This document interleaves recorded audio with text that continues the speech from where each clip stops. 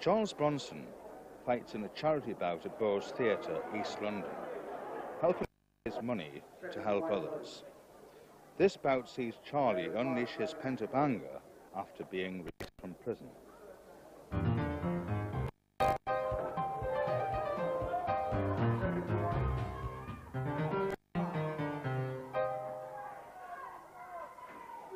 Visible on Charlie's back are the words, "Free Alan Byrne." These have been drawn onto Charlie's back so that he may bring attention to the plight of a fellow prisoner that he left behind.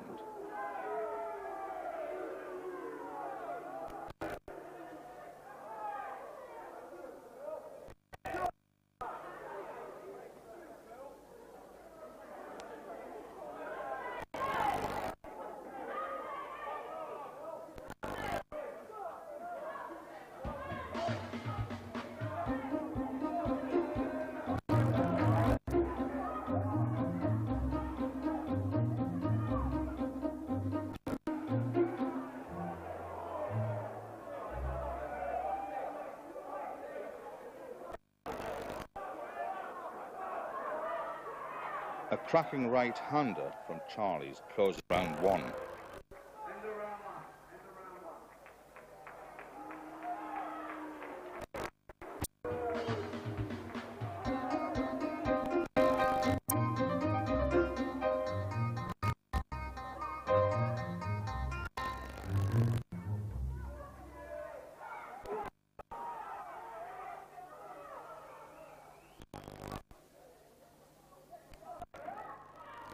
Charlie gets a little too enthusiastic.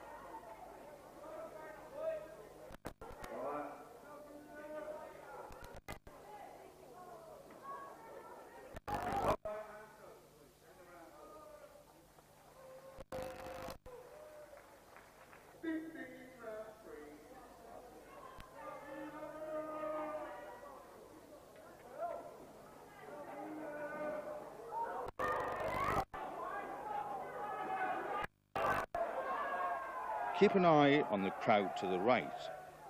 Just see what happens shortly.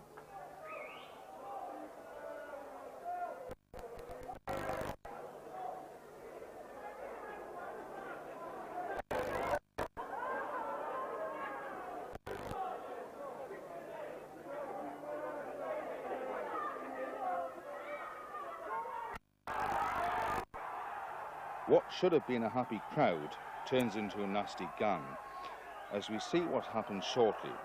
Watch for the gun on the floor, circled in yellow. What looks like a black mark on the floor is a bit more sinister than that. It is in fact a gun. As someone's foot catches it, in fact it's Charlie's foot, you can see its outline.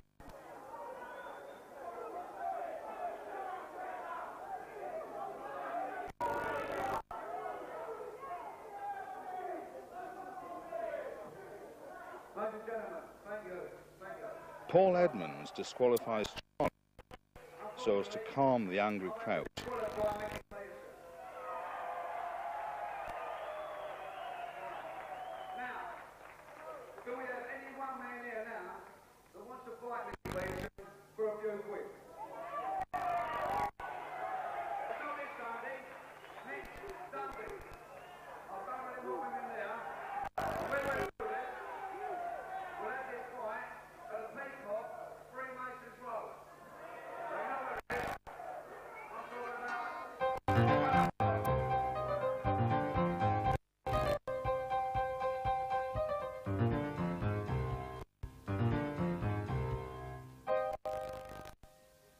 Joe Pyle, recording manager and film producer, served some time with Charlie.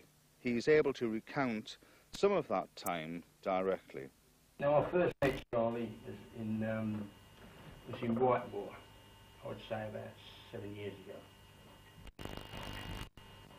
No, it wasn't in the sick unit. I was in the sick unit in Wymore, but for a few weeks or a couple of months. But Charlie flew on the wings, and quite a lovely guy. There's no problem with him. Dave Courtney, retired underworld figure, tells of his close encounter with Charlie when he met in the infamous Belmarsh prison. Well, I'd never met Charlie. Of course, I'd heard about him, you know. Yeah. And I was actually selling someone's Rolex when I got arrested. So I had a Rolex and I had a Rolex in my pocket. And when I got nipped and they're putting all the stuff in the property, it wrote down I've got 2 Rolex watches. But anyway, one of the screws that was signed me in obviously worked with Charlie. He said, we've got this right flash little bastard upstairs, you know, this Dave Courtney. He said, he's only wearing 2 Rolexes and all that, you know. And I just got up his nose a little bit, you understand? I mean, it's just, there was a little bit of,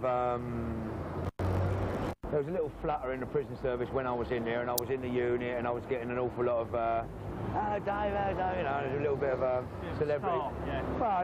Well, no, not that, but just, you know, there was a little ripple. And I think the man thought that I was stealing a bit of his thunder, which I could never do. You know, Charlie is Charlie, there won't be another one. Right? There hasn't been one before, and I couldn't steal his thunder if I fucking tried to.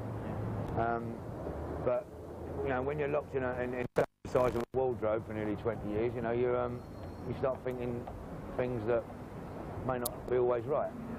And so he wrote me a letter internally, so he gave it to a screw and said, please give this to Dave Courtney. You know, the first letter I got from Charles Bronson, I was more on the sort of hero worship tip of the man than anything else, and I get this letter, who the fucking hell you are, you flat bastard, you fucking stay out of Luton, and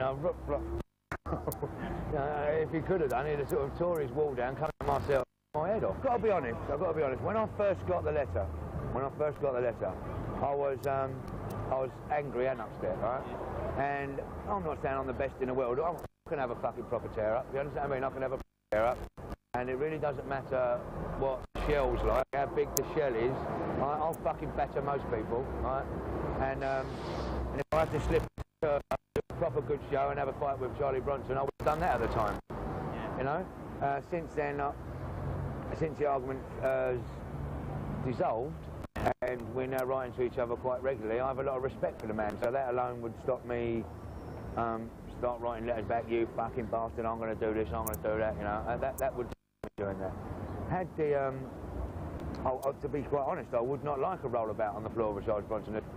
The chances of him rehabilitating when he comes out, I think, are very good, because he's actually only doing this is my own personal assumption, this is not fact, this is what I think. I think he'd rehabilitate well, he'd actually come out of prison a celebrity. He would earn money on that alone, especially at the moment. Gangster the media is concerned is very high profile, you know, they're actually making films and books, and thank God for it, because I'm involved in all of that. And he's definitely got a very good book and definitely got a very good film in him.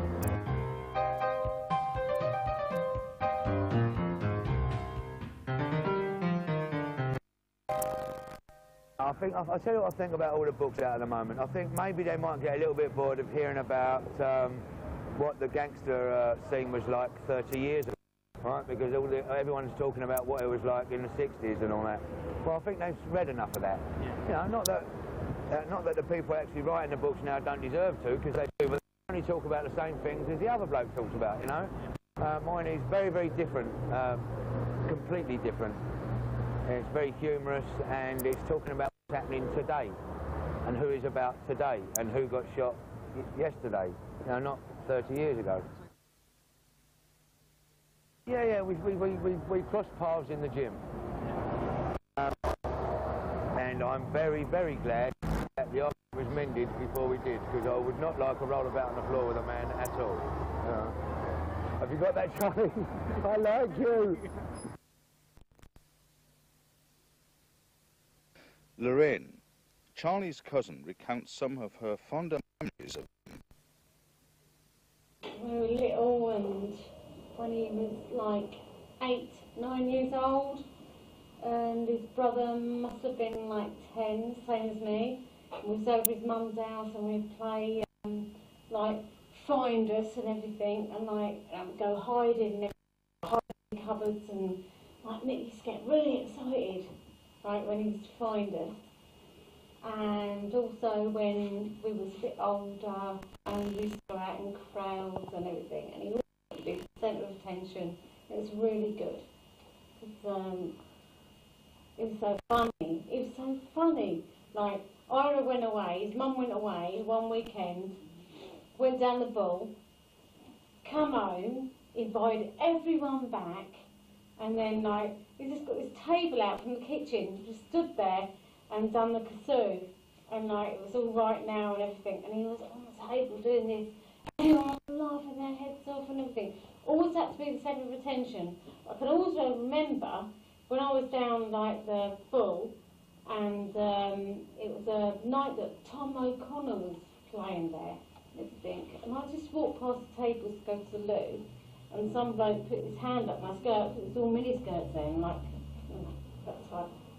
And Mick just went mad, and he went, I'm going to get him, and he just picked him up and threw him over the tables.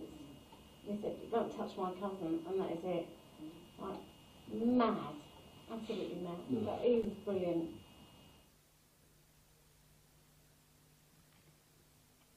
Charlie made a recording from his prison cell for Lorraine the night before he was to appear in court. His appearance in court was in fact for the Andy Love prison siege and for the Governor Wallace prison siege. Right, it's now the 23rd of October. I'm in the block in Wandsworth, and they're taking fucking liberties with me.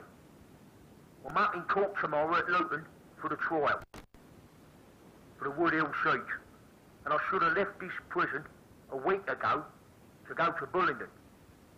Now these bastards have kept me here deliberately to mess up my head.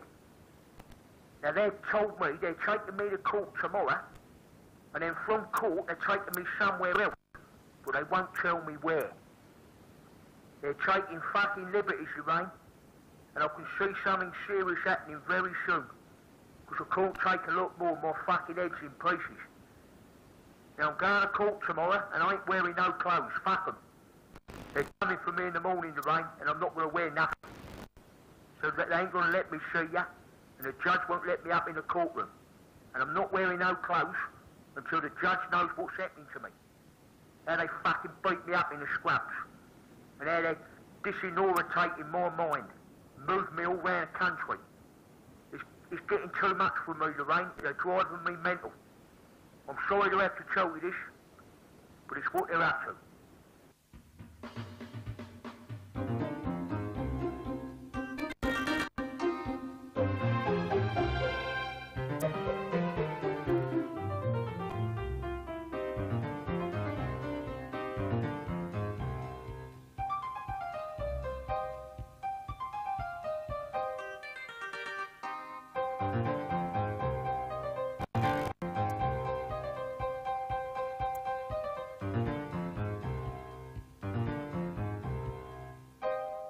Still here, and I should have gone last week. They're fucking animals, Lorraine. Animals. I'm spitting on them. I ain't talking to them. They're fucking animals. And I think they're trying to kill me, Gil. I'm sure of it. I hope I'll do see you tomorrow, but I can't see it. Anyway, let's see what happens. Fuck knows where I'll go from court. They won't tell me.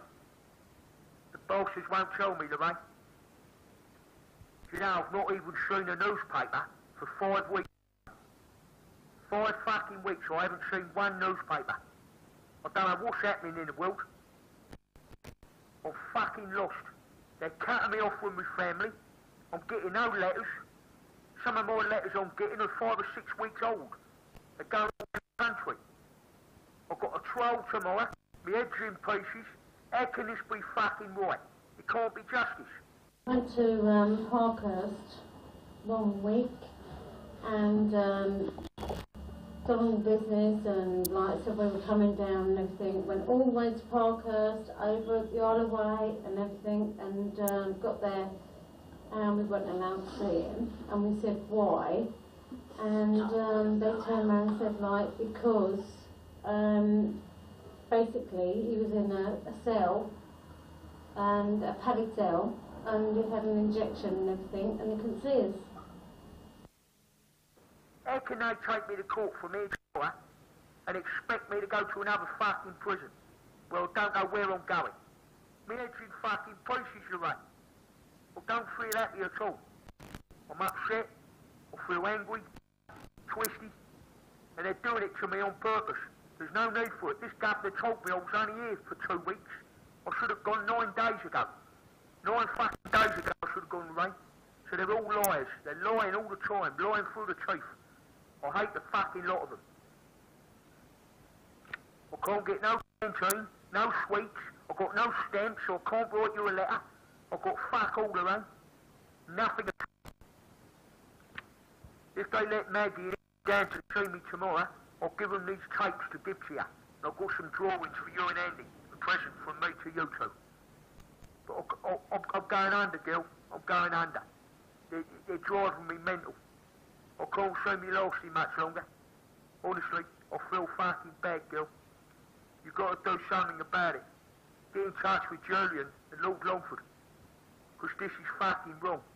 I should be in Belmore's, where I can make a cup of tea, go to the gym, come out my cell in the day and be happy, be treated like a human being. Not fucking slammed up like this like an animal. I'm being up 23 hours a day, I can't make a cup of tea. There's no one to talk to. I don't talk to these cunts and they don't talk to me. I'm just alone all the time. It's fucking driving me mental, yeah? It's going on month after month after month. There's no need for it, it's unnecessary. How can they put me in Belmore's 1 minute, give me a job, I'm happy, be treated nice, then put me in these cages? It's bloody wrong, Lorraine, it can't be right. We got to get the truth out, Gil. Get that book published, get the fucking truth out, the true facts. Let the people outside see what's really happening in these places. They'll think we're watching telly and having a good fucking time. Well, I ain't. I forget what a telly looks like. Yeah, they're taking liberties, Lorraine. And if it weren't for you and Andy, they'd fucking kill me. They'd put me in an hole. Because no one gives a bollocks about me. Even my own family. They're like strangers to me. They're like strangers now, Lorraine. They don't know me and I don't know them. No one understands anymore. It's just you and Andy that's keeping me going. Who understand me. Who show me a bit of respect, a bit of loyalty, a bit of love. Apart from you and Andy, I've got nothing. And you know it. Obviously I've got me mum, but it's best mum don't know about these things. Mum ain't got to know what happens to me. Or never tell me mum nothing. Anyway, thanks Andy, thanks Lorraine. I'm sorry about tomorrow, but I've got to make the stand, mate. I've got to protest somehow. I'm wearing those fucking clothes. The first one that upsets me, I'll knock them out. I'm fucking sick of them. Say hello, Lorraine. Say hello, Andy. I'll give these tapes to Izzy and Maggie tomorrow. I'm disgusted, mate. Absolutely disgusted, I am, because it's unnecessary. How they could justify this, I'll never know. And I'm sorry to have to tell you this, Lorraine, but if it continues, I'm taking another hostage. It's the only way. I'm depressed, Gil. Bloody depressed. Sick of it all. And I'll leave you one little thought. If they're going to put me back in Wormwood Scrubs, I'm going to fucking stab one of them. I'm going to take one of their eyes out.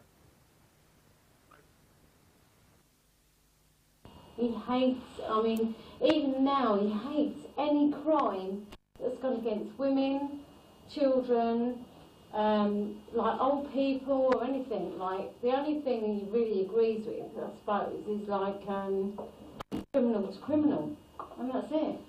He hates it. He just can't stand it. I mean, when he was in Broadmoor, one night he was in bed and he got up in the morning, and early hours of the morning, and he tried to strangle his bloke.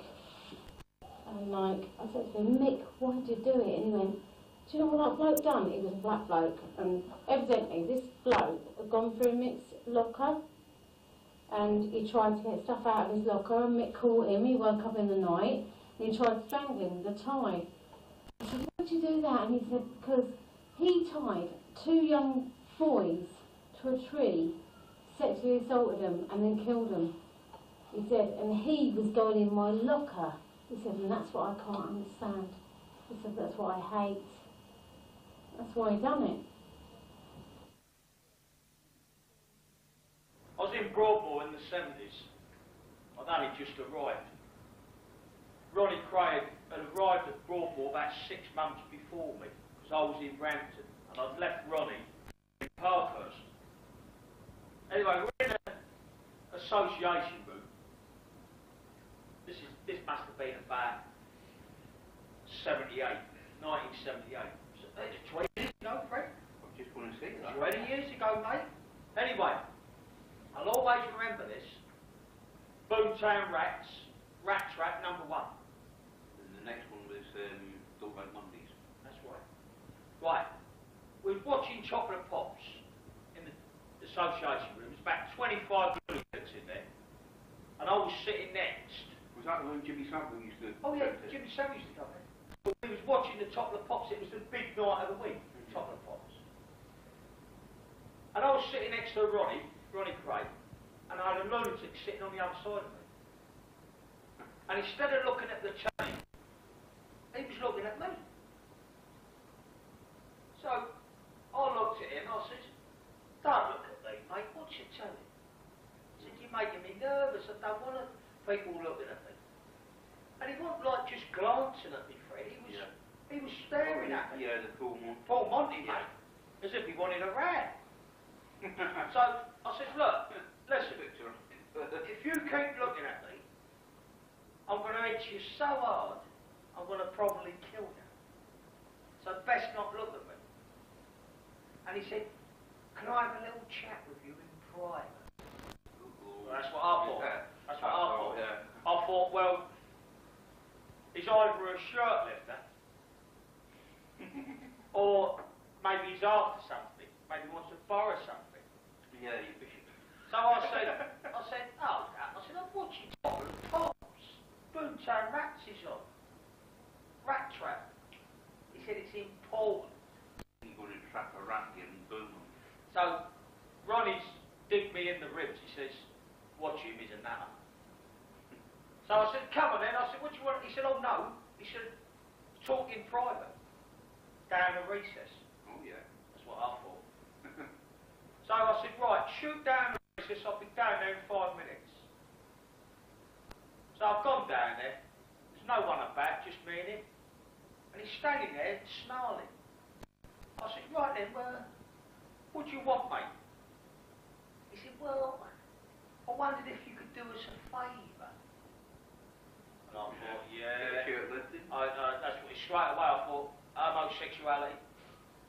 So I said, do you a favour? What do you want then? He says, well, 10 inches. I wondered if you'd hit me. Oh yeah. I says, what? He says, I can help him out there. I want you to hit me. I said, what are you talking about? You want me to hit you? He says, well, I like people to hit me. I said, hit you? What for? He said, well, I like being hit. So I said, well, look, I don't really want to hit you, mate, because you ain't done nothing to me. For me to hit you, it's going to make me feel bad. He said, well, I want you to. I said, all right then. Where do you want me to hit you? He said, oh, in the face. So anyway, I've caught him a peach of a right-hander on the chin. As he's going down, I've caught him with a left, a right, an upper, and another right. I've sparked him out. Yeah. He's fell back, hit the back of his head on the urinal. He's out cold. Well, that combination, I'm not surprised. I thought I killed him. Anyway, I've dragged him over to the cubicle. Gone in there, shut the door, got a bit of water out of the tank, put it on his face, and as he's coming round, he went, ooh, ooh, that was lovely. And I could see he had a fucking big hard on his pants. He'd come his load in his panties. I couldn't believe it. So anyway, I've gone back to Ronnie Cray. I said, hey Ron, you ain't gonna fucking believe this. He said, don't tell me. I said, what? He said, I bet you just hit him. I said, how do you know that? He said, well, what it is, with you being the newest on the ward, he likes all the new people to give him a slap in the back. I said, you're having a laugh, aren't you? Anyway, apparently people have been knocking him out for 10 years before I got there. So, a couple of days... I wonder what they've been doing, mate, when they've been knocking them out, mate. Exactly. So, hey, I'll tell you now, I didn't know people like that existed. Oh, yeah. Fucking lunatics. So anyway, about a week's gone by, he's walking man. Oh, he lost 3 teeth. I fractured his cheekbone, and he had 12 stitches in his right eye. He was in a bit of a state.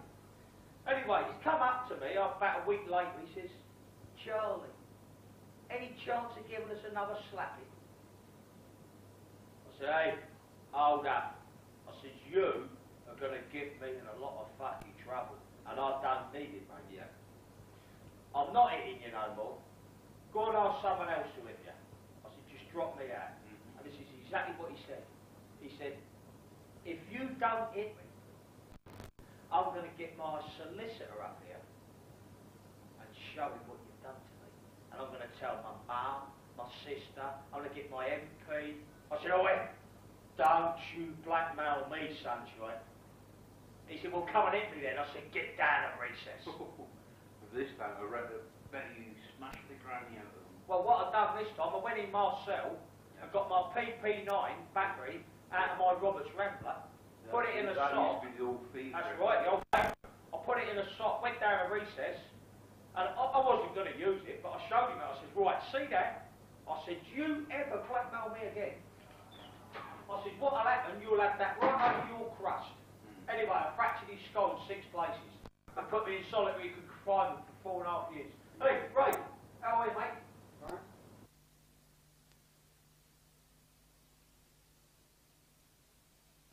Charlie, as a young guy, young boy, what are your recollections of the more interesting parts of Charlie's life as a child? Well, he was a really good boy at home. We never had no trouble with him whatsoever. He was quite a shy boy. He was very good to myself and my husband, his dad. And he always worked, always went to work, worked very hard.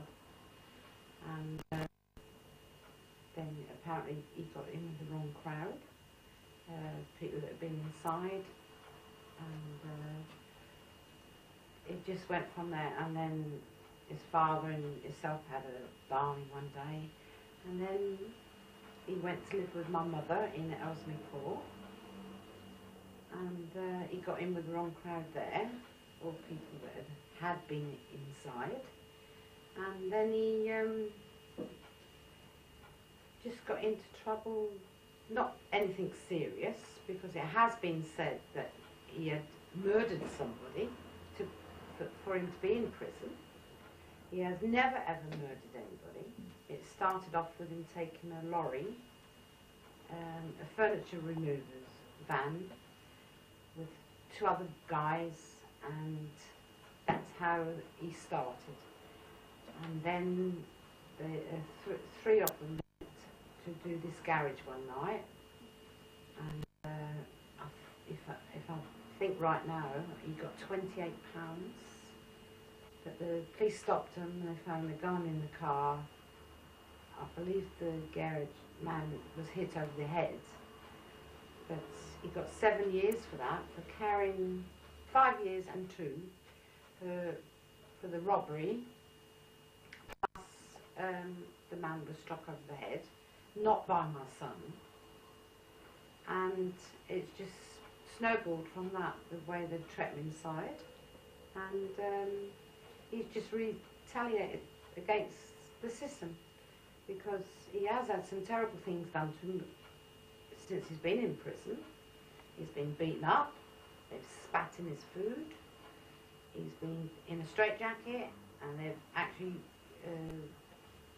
urinated over it.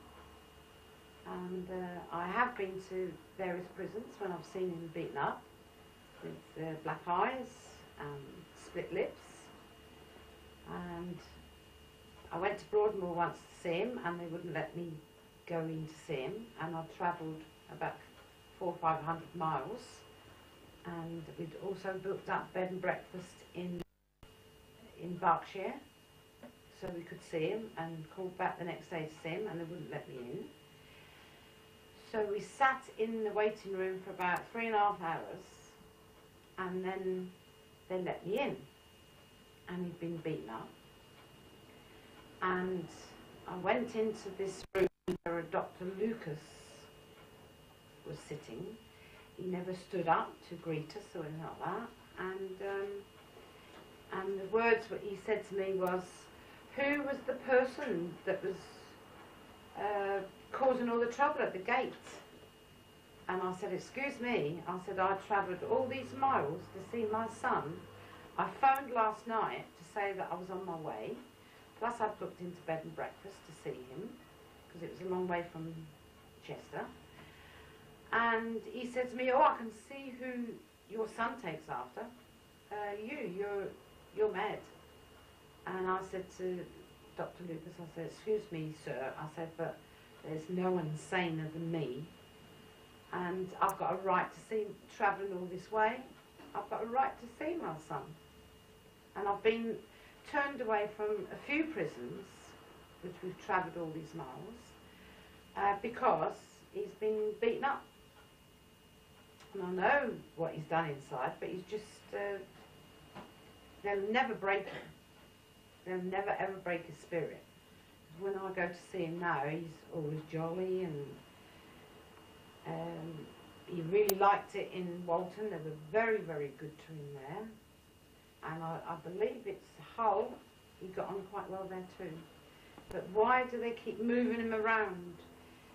One day he's in one prison, and the next day, or in the early hours of the morning, at night, they just move him on, and he doesn't know. And I don't know then for at least a week before I know that he's been moved. And I think it's all wrong, the way they treat him. I know he's no angel, but they just provoke him. And nobody should be trapped in prisons today like he's been trapped. And I think it's all bad.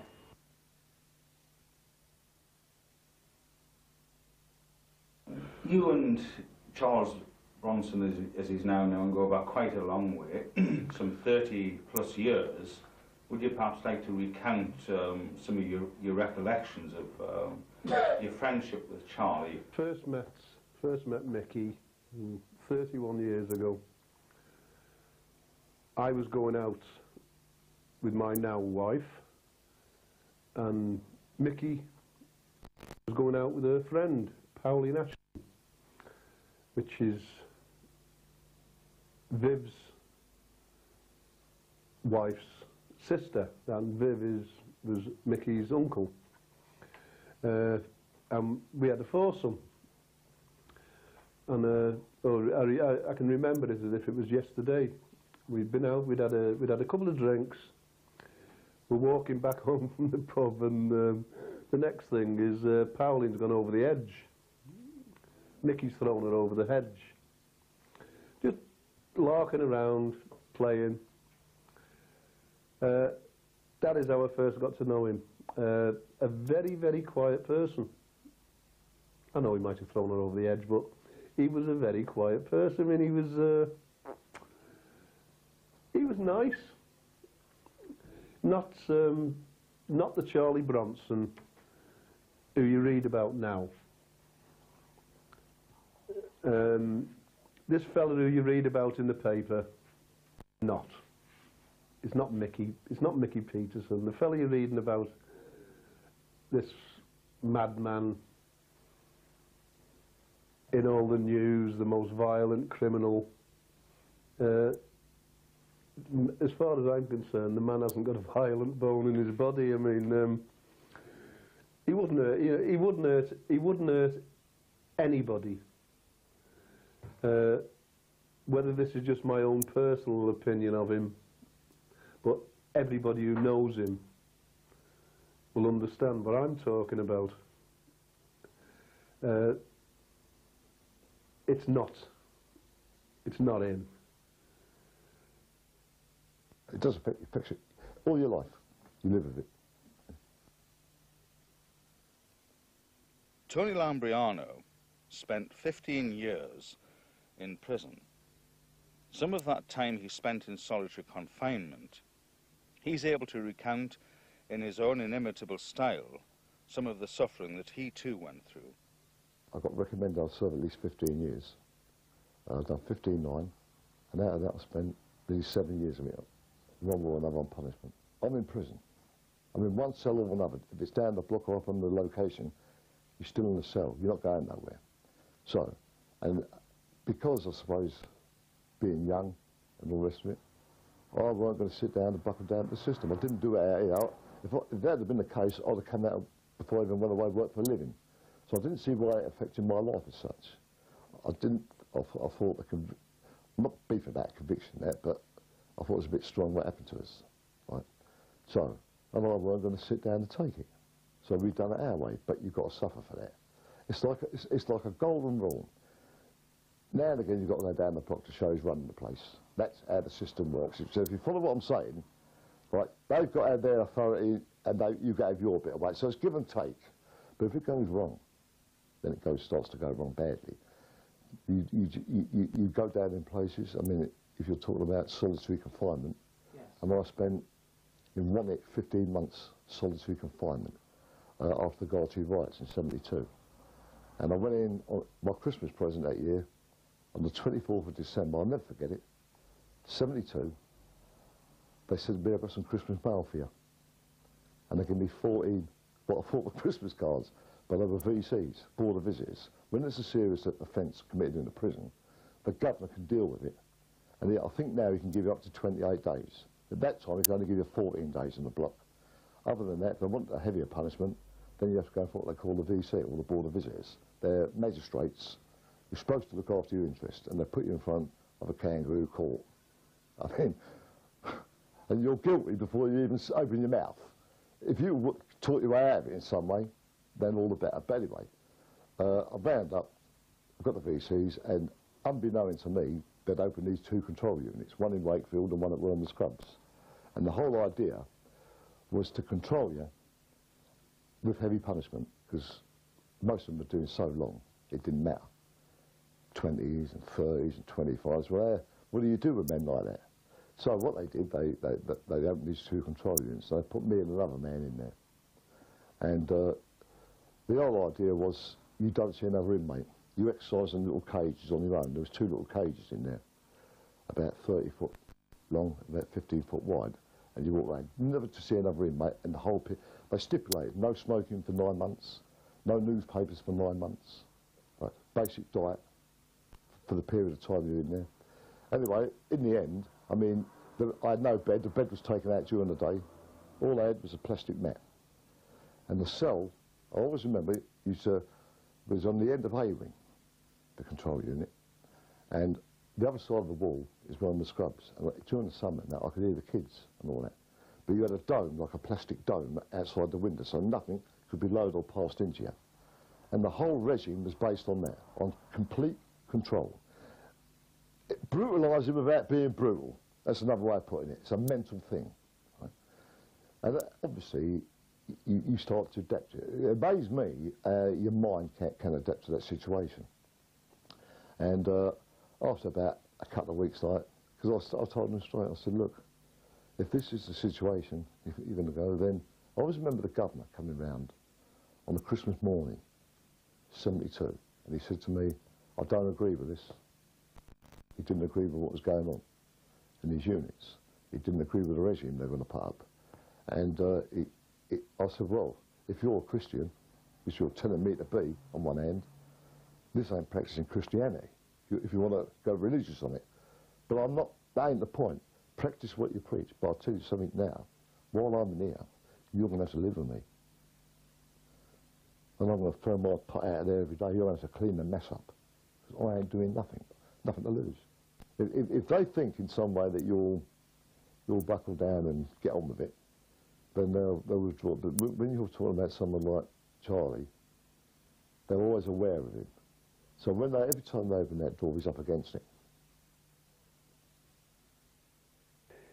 You hear these stories about what they say, well, put this fella in a cell and throw the key away. And I think myself personally, this is what they want to do with him. He's an embarrassment to the prison system. And if actual things come out about the way they treat him, I mean, it's unbelievable. I mean, I went to visit him in Wakefield Prison. Now, I got there now. I cannot say nothing about the prison officers and the prison staff in there. They were fantastic. Governor Parry, especially, a real nice, a gentleman. And he takes me in to this place, and it was a door in a great big room. It was a door with wire mesh on it, and he tells me to go and sit by this door. So I sits by this door, and I thought I'm waiting like for somebody to open this door so I can go and see my friend.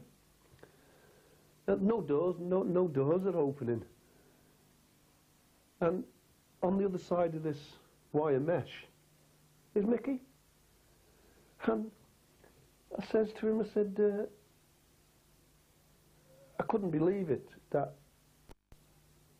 what's he going to do to me? He's not going to do nothing to me. What's all this, all these precautions? Well, you know, this is a friend of mine. He's not going to hurt me. And I says to him, I said, Mick, I said, it's a bit like Chester Zoo, this. I said, actually, the animals have got a bit more freedom. I said, that's like a wire mesh door. There's a little tiny gap at the bottom of the door. I said, what's that for? He said, oh, well, they feed me through that. There's men I've known who spent 10, 12 years off and on down Pullman, but you can see it. You can see it. They've gone down that, you've gone down that road and there's no turning back now, and you'll just lash out any time. There comes a time, which I'm surprised has happened in this case, where they've gone, look, we ain't going to win here, but we ain't going to let him win, so let's go down a middle road here somewhere. But it just seems to me like that he's up against it 24 hours a day, year in, year out. I'm surprised that he's handled it in the way that he has. That he can still sit down and write a letter and have a visit and that. But I would think that it's, well, I just don't know how he's handled it. I find it incredible. I don't know anyone who has done that long in these conditions. I mean, well, credit to him. I mean, I haven't seen him for many, many years. But he seems to be handling it all right. I suppose he's so used to it now. I mean, what's the point of it now? They can't do it physically now. That's gone. That side of it is gone. So it's a mental thing now. And when you're running down them lines, I mean, who's brutalising who now? Let's get it right.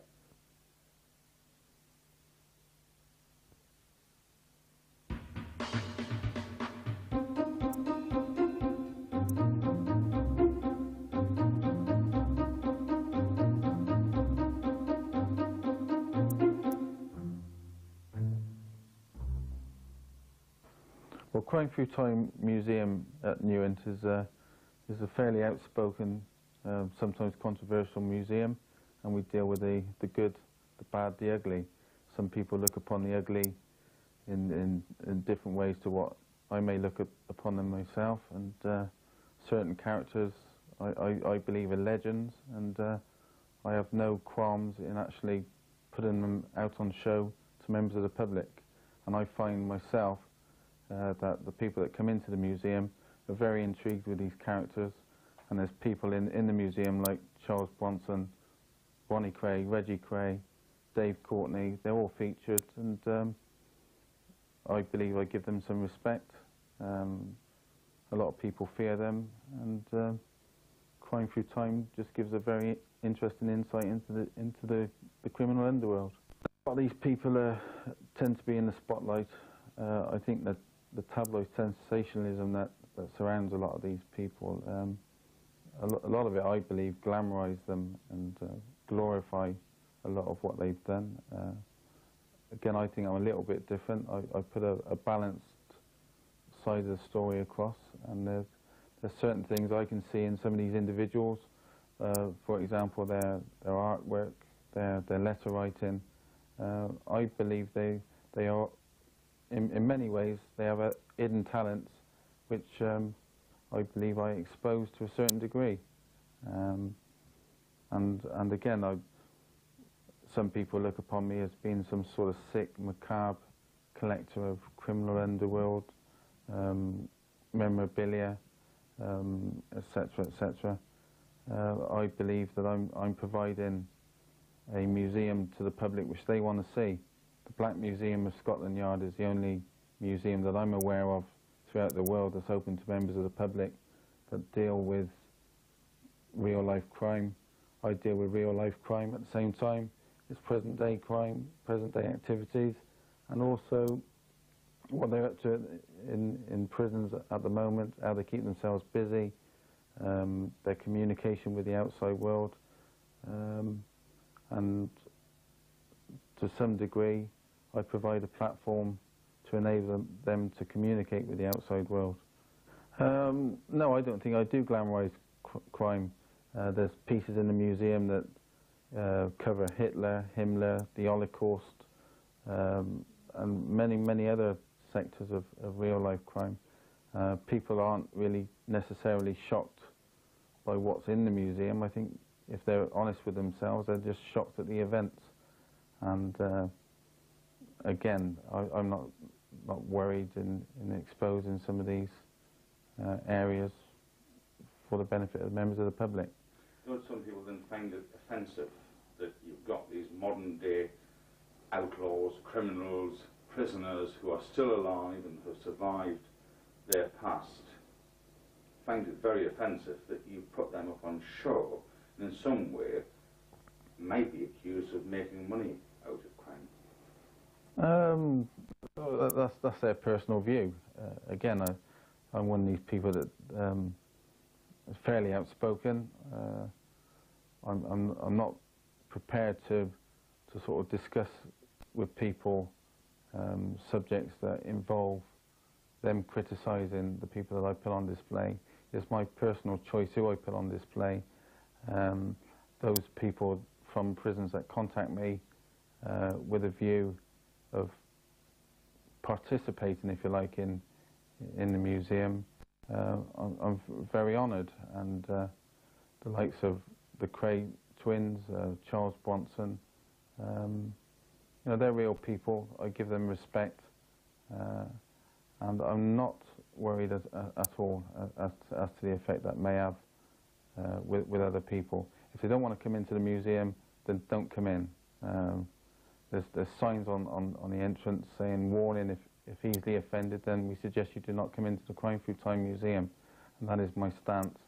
The brochure, which is distributed to all the tourism agencies, give a clear indication as to what's in the brochure, and you know, that's my position. We are the Black Museum of Gloucestershire. We always will be, and we will become an institution, I think, for the good, the bad, the ugly. The artwork that I have on display, in particular, you mentioned the name Charles Bronson. I think he's a very highly intellectual man.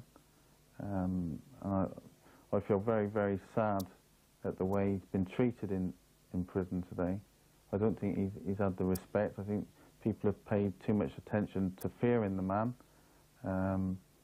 Again, with his artwork and his letter writing, which has been sent to the museum, you know, many people comment as to the quality of his artwork, the skill involved. He may be an aggressive person by nature, but he's also, you can see a gentle side to Charles Bronson. I think you just need to understand the man as opposed to just, you know, locking him up in solitary confinement and for 22 years. I think it's absolutely pathetic. The system has failed. Charles Bronson needs some assistance in understanding him, and those that have failed him to date, which I think they have, there should be a critical report issued against these authorities for having failed in their duties. It is not right to cage a man like an animal. He is not an animal. Some of his drawings, I think, are very, very sad, and they portray a man that's, you know, is suffering. I don't condone what they do in terms of the crimes they've committed. They've paid the penalties, but I think particularly with Charles Bronson, he's been there since '73 for an attempted armed robbery. He's now 26 years later. He's no further forward. He's been involved in siege after siege after siege, and you know, where's it got the system? Where's it got him? If anything, it's made him a very, very talented artist, and I think he will have world recognition for his artwork. And you know, I'm very, very honoured and proud to actually put him on display, and he will be a permanent exhibition within the museum. Oh, Dave Courtney, by the way. Dave, we actually met some time ago, and I think you called me a bald-headed bastard, but I've got a little bit more hair than you, David, and I may not be in the front magazine at the moment, front cover, but I think I will be soon. I've got a little bit more on the top. Mine's lost because of the headboard. I don't know how you lost yours, David. Anyway, best of luck to you, mate. What it is with Mickey, he hates anybody. He hates bullies, paedophiles. He cannot stand them. I mean, anything to do with children, old people, anybody who lets an old person, women. Oh, he'd never ever lay his finger on a woman. Oh, I mean, that is just completely not in his vocabulary. I mean, the man is he's full of emotion. I mean, I had a bad do with my daughter. I mean, and it felt to me like as if he was there. I mean, he got to hear about it, and I mean, and the support I got off him. And I did go through a bad time 5 or 6 years ago.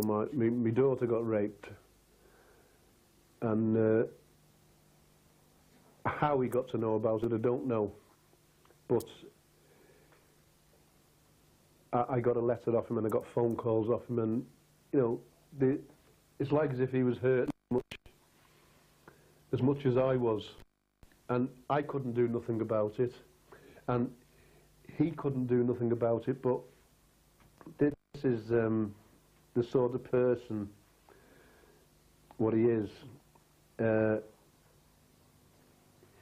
People say, you know, something happens, an old lady gets mugged or a child gets assaulted. What do people say? Oh, put me in the cell with him for half an hour, or let the parents. And we would all wish to do these sort of things. Let me have half an hour with that bloody scumbag. Let me have him. And half the problems with Mickey when he's been in prison is he does what we want to do. And you don't read about this in the papers, and they don't tell you about this on the television, and where he's in for all these things and what he's done. And this madman has just got 7 years for taking people hostage in prison. I mean, who did he take hostage in prison? Some hijackers. They went and hijacked a plane load of innocent people. They got 5 years, I think. They got 5 years. He got 7 years for doing to them what any normal person would want to do. And what he should have really done then at that stage. He should have been tried, I think. He should have elected to go for trial by a jury, because I don't think there's a jury in this country would have found him guilty. And what he did is he plea bargained to this. They promised him, they literally did, he told me this himself, they promised him that he would get a suspended sentence on, you know, to run concurrently with what he was already serving. And he told me this himself. He said they promised me that if I just hold my hands up to doing this, it'll be wiped. You know, it'll be running with what you've got to do. And what did they go and do with him? They shot him down, and they give him 7 years. Charlie took prison librarian Andy Love hostage because he was in the wrong place at the wrong time. And at the end of that, Charlie shook Andy's hand and wished him all the best. I want to see the best outcome possible, which is you two coming out safely. That's what I want to see. That is what I want to see. And Andy. Well, Andy wants to come out, yeah, I know. I want Andy to walk out that door and have a nice cup of tea.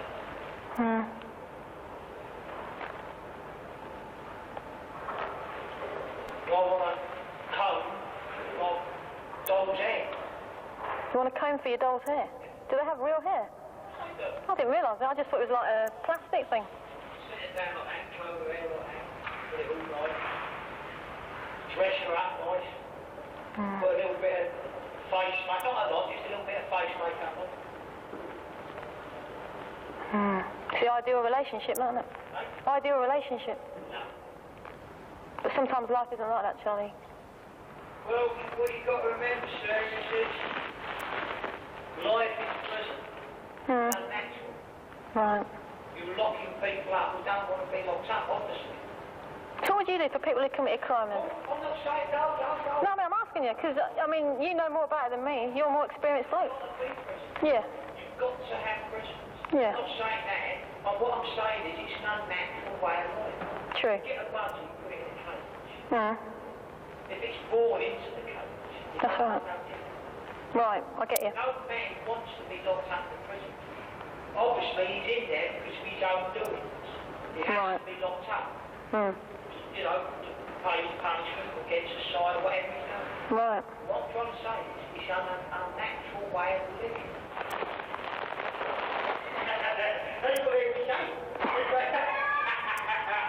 What's the joke then?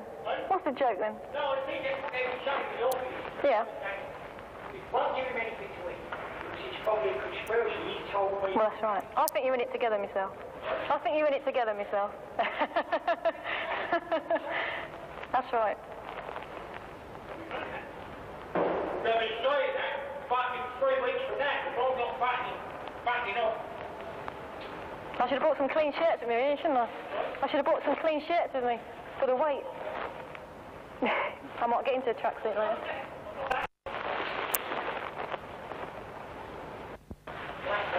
Blimey. We're going to play the funeral march instead of the wedding march, eh? Right, my doll's going to be called the Black Widow. The Black Widow? Is that her name? What about a pet name, though? Not saying it. All right. You don't trust me that much, then? I'm not going to call her on today, then, Charlie, if I don't know her name. Just Black Widow. Why? Because she's going to be dangerous.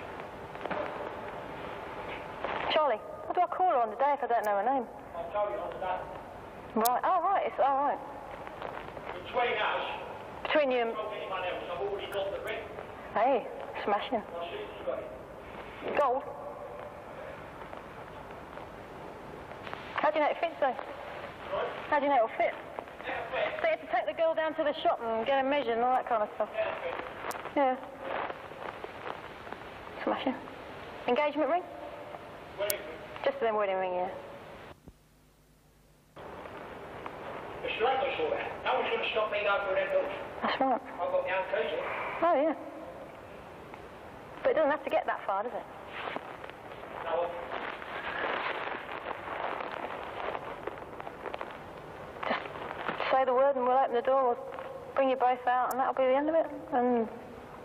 I won't be saying the words. come down and talk to you every day?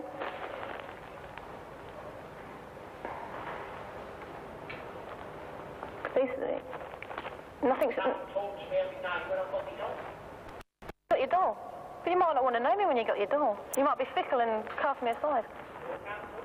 You're always welcome and safe in this cell. No harm will ever come to you. Oh, I do. I realise that. All I'm saying is, I'm not giving this up to my doll. It's got to be the doll. There's nothing that you can think of that might change your mind.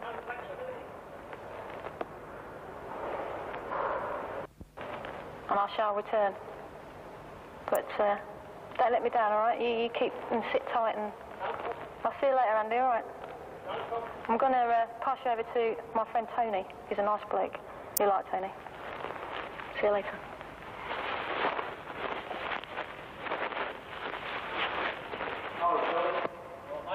How you doing? You alright? Well, when they pull the fingers out, things will be better. Yeah, I know what you mean. You know what the system's like, mate. This man here ain't had a cup of tea for 5 hours. I've only just got here, so... Liberty. Yeah. Absolute liberty. How long has it been going on? Is it 5 hours? Longer than that. You both alright? No, he's as good as gold. You alright, Andy? Yeah? Lovely. What's it all about, mate? Well, where are you off to go, Nick? I'm off CRC unit, yeah. I work with Sarah. Well, it's a long story, mate. Yeah? Go into it, yeah. Oh, no, I mean, just tell us the details, mate, the brief details. A long story. Yeah. I'm sick of solitary confinement. Yeah, well, you spent a long time in it, didn't you? Sick and tired of it. How long have you spent in it now? Prison 18 and a half years in the block. It's a long time, mate. Bollocks. No one can beat that, can they? No one can. I've been in this block 5 months. Yeah. No problem. Screws tracking decent. Yeah, they're not bad over it. I've tracked them decent. Yeah. We stopped my visit last week. Now, the problem is, I'm probably facing another 20 years of my life in prison if I get about the guilt. Yeah. I'm not prepared to spend another 20 fucking years in the block of me. Well, that's understandable. So my demand is a blow-up doll. I will let him go. I want a doll. Blow up doll. That's all I want. That's all I want. Is that going to be much company for you, that, mate? Well, that's the only company I'm going to get in it. Because I'm not allowed to mix with other companies. So I want to fuck. Well, I mean, you've been on the units before, haven't you? Yeah. You've been on the units before. I don't know a lot about your case. I mean, is there much chance you've been found guilty? I mean, you'd know more than me. 50-50. Is it? So, I mean, well, I bet you've been in worse situations than that, haven't you? I've been in bullshit. So, I mean, so 50-50 ain't that bad. I'm fucking sick of spending my life in blocks. Sick and tired of it. Not allowed to mix, not allowed to associate. Yeah. I want to start associating. He can walk out of that cell now. I've already given off the votes, but they're not coming across. Well, it's a system, you know. You've been in the system a lot longer than I have, Charlie, haven't you? That's the problem. And it takes that bloody long to get the smallest thing. They don't give a fuck about it. Well, no, I mean... Basically, because they've not given me the capital. We all give a fuck about both of you. No one gives a fuck about me. Because I've been down here 5 months, no one's lifted a finger. But I'm talking about this man here, this man. Yeah. You say that it's in the wrong place all the time.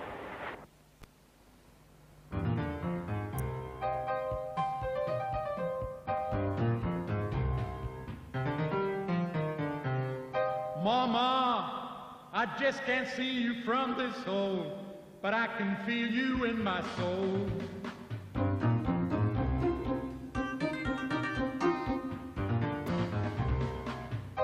Mama, what cripple wouldn't crawl 1 mile uphill to only see you smile?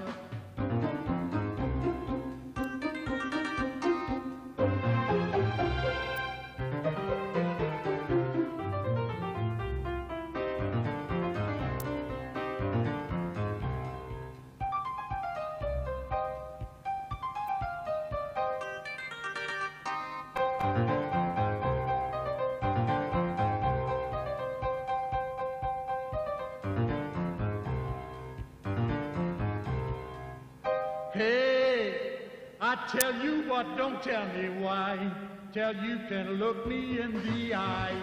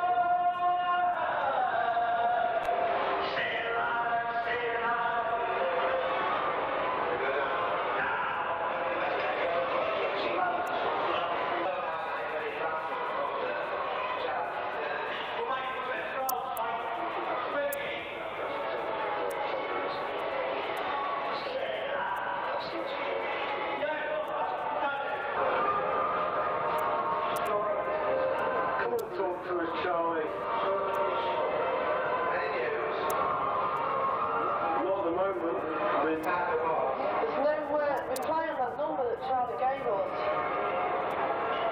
We can't get a reply from that phone number, Charlie.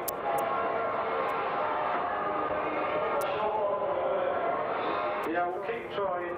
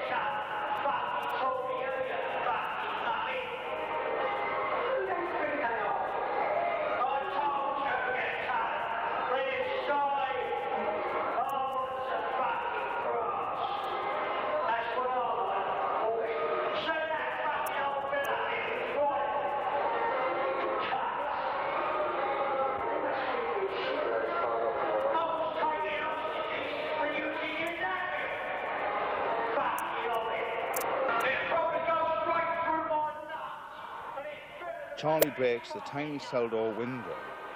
He breaks it so that he can pass Fredlow a cup of tea, because during the time of the siege, he's been there for some 40 plus hours, and none of these prisoners have been fed.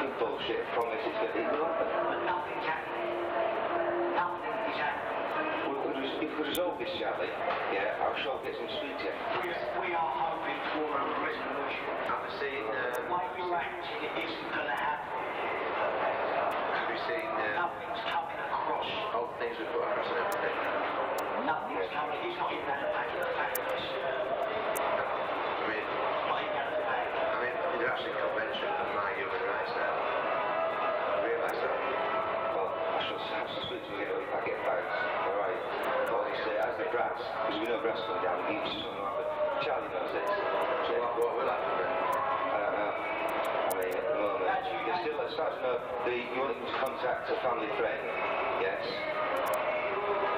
get a number. I'm still trying to sort that out. Yeah, still trying. We ain't got a revolver. There's no revolver. There's already. There's nothing there. There's nothing.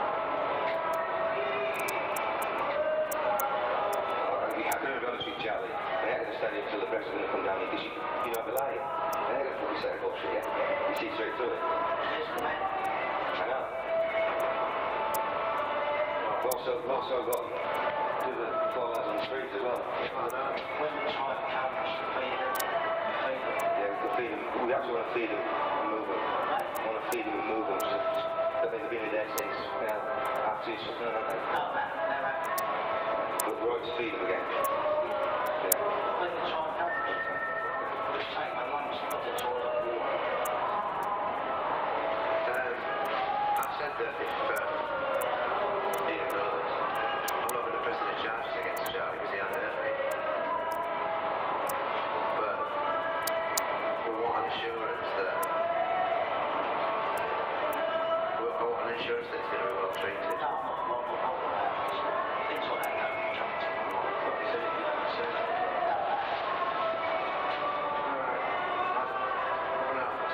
When you say well treated, I mean, when it's resolved, it'll be moved. It's not going to be beaten with kicks and stuff like that. I'm not interested. No. I'm not interested.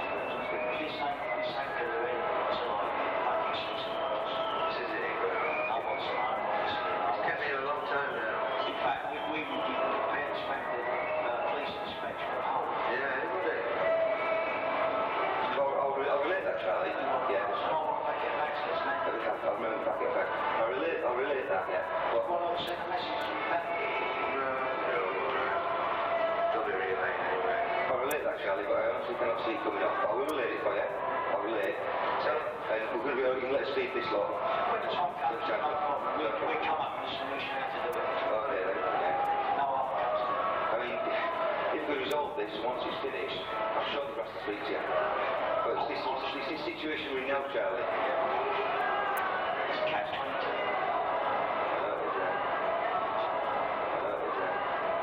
That is very dangerous situation. Do you realise it's kept me here a long time now? I realise that, Phil, yeah. So I was doing well, he's doing very well, hasn't he, mate?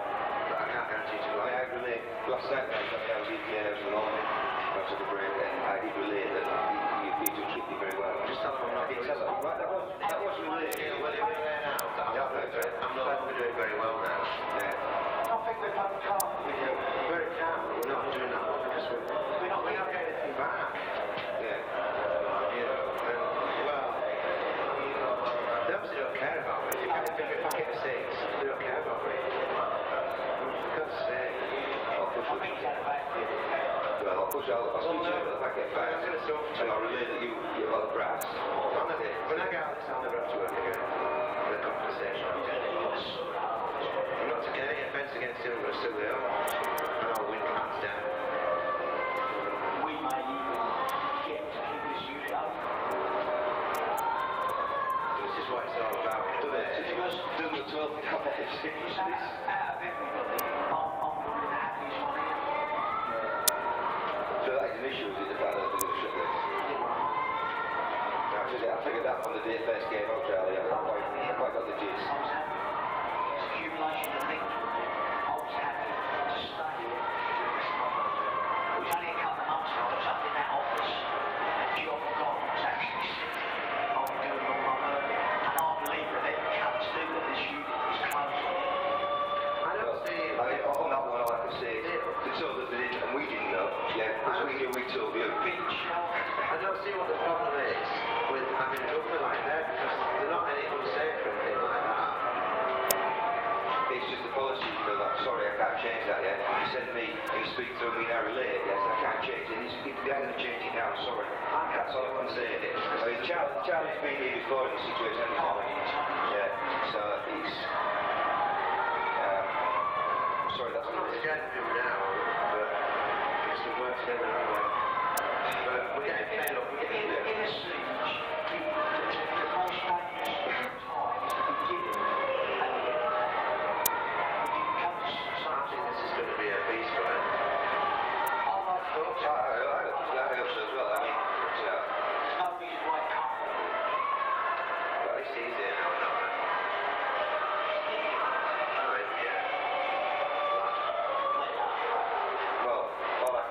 Charlie. I mean, we only tracks a lot, but he did. It's been catches between us, hasn't it? So, got to relate. Got to lead. It probably goes straight through my nuts, and it's through the back of his fucking nuts.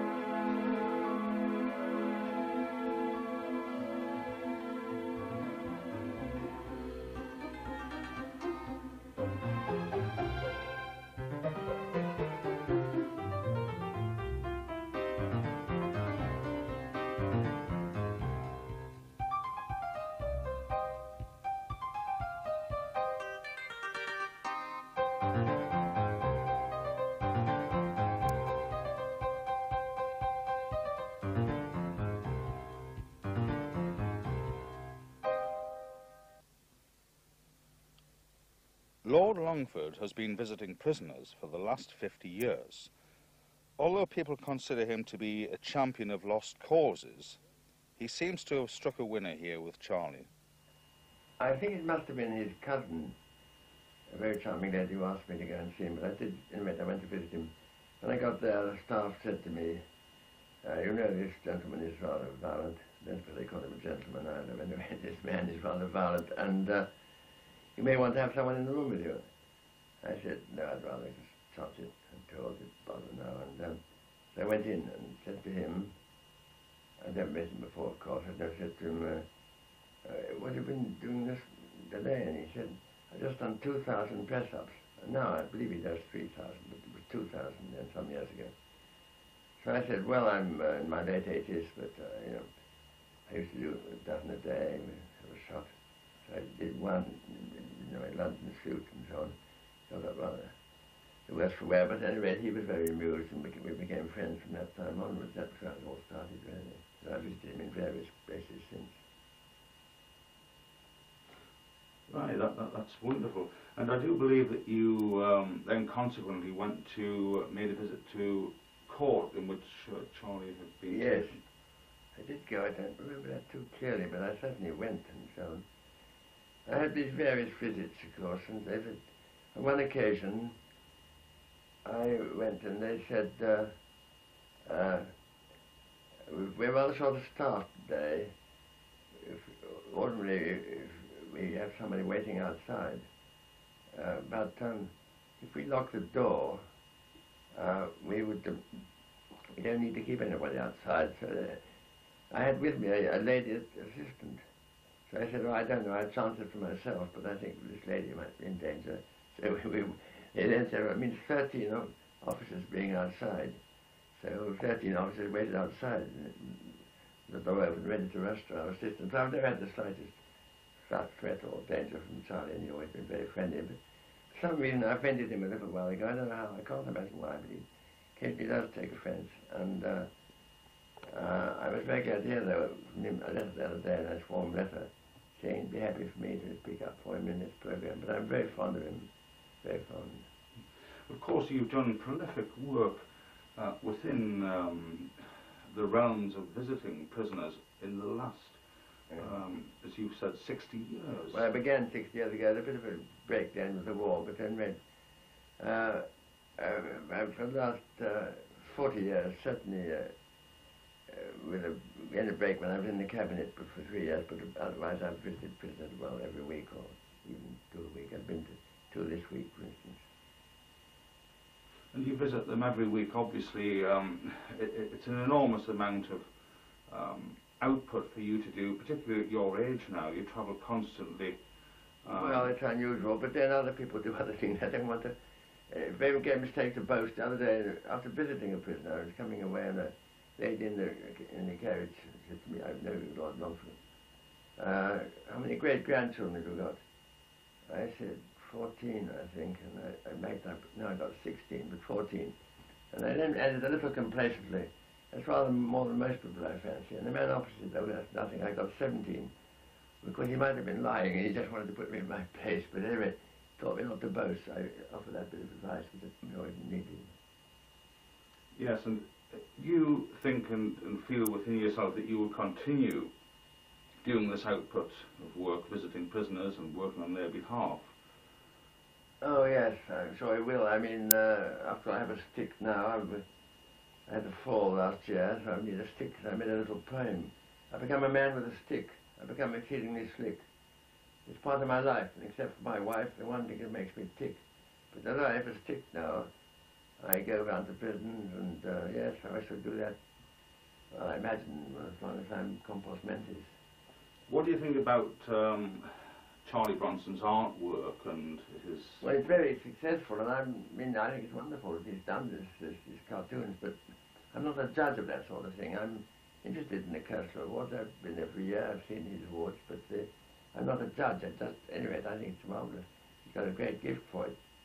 A very splendid gift. It's a great release for him.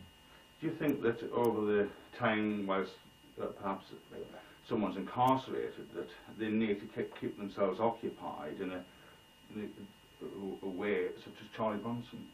Yes, I do, but I think he's got, I mean, you couldn't just invent that talent. He's got it there. I mean, his gift for cartoons, I don't know where it came from, but he's very gifted. And of course, he's a bit of a poet, but cartoons, that's where he's excelled. He won the prize every year, hasn't he, at the Cursor Awards. So I think very remarkable. But he's a charming man, I say, and yet he will get away from it. He's very dangerous to many people. He's taken a lot of people hostage and so on, and so on. And therefore, I won't use any. And then you can find a word to describe him, really, because he's not like other people, but he's very strange. Do you feel safe in his company when you visit him? The answer is, I've always felt safe in his company. But if someone locked the door, I wouldn't feel quite so safe, I suppose, but the door is always not open exactly, but I could escape. No, I do feel safe. I've never felt threatened by him at all. He's always been affectionate, and even on, I believe on the last occasion I may have offended him, but he didn't show it. What do you think, perhaps, the outcome of the situation is? Do you think Charlie Bronson will ever be released? Well, I can't imagine what will happen. I mean, if you go on taking people hostage like that, you obviously are dangerous, and so in a way, I mean, if he's, no, he certainly won't be released, I'm sure, in my lifetime. I'm 93. I don't expect to see him released in my lifetime, but, and if he were released, I think he would have to be very closely supervised. But and I suppose he wants to be released. I haven't asked him lately. The Swellbellies, a hardcore punk rock band from Scotland. They've composed their own tribute to Charlie, and in the grounds of Crime Through Time Museum, they perform their song Caged.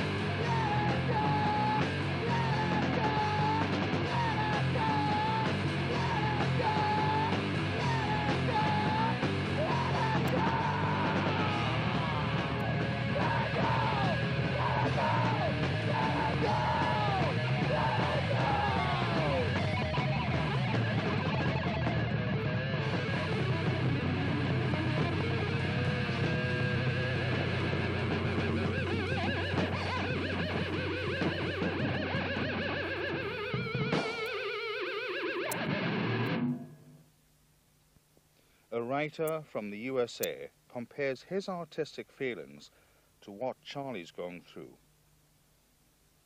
I've been writing for about 10 years, screenwriting. Before that, I worked as a news reporter, and also I wrote a few short stories. But I prefer, to me, the visual is the most interesting form of creativity right now, because, as they say, a picture speaks 1,000 words.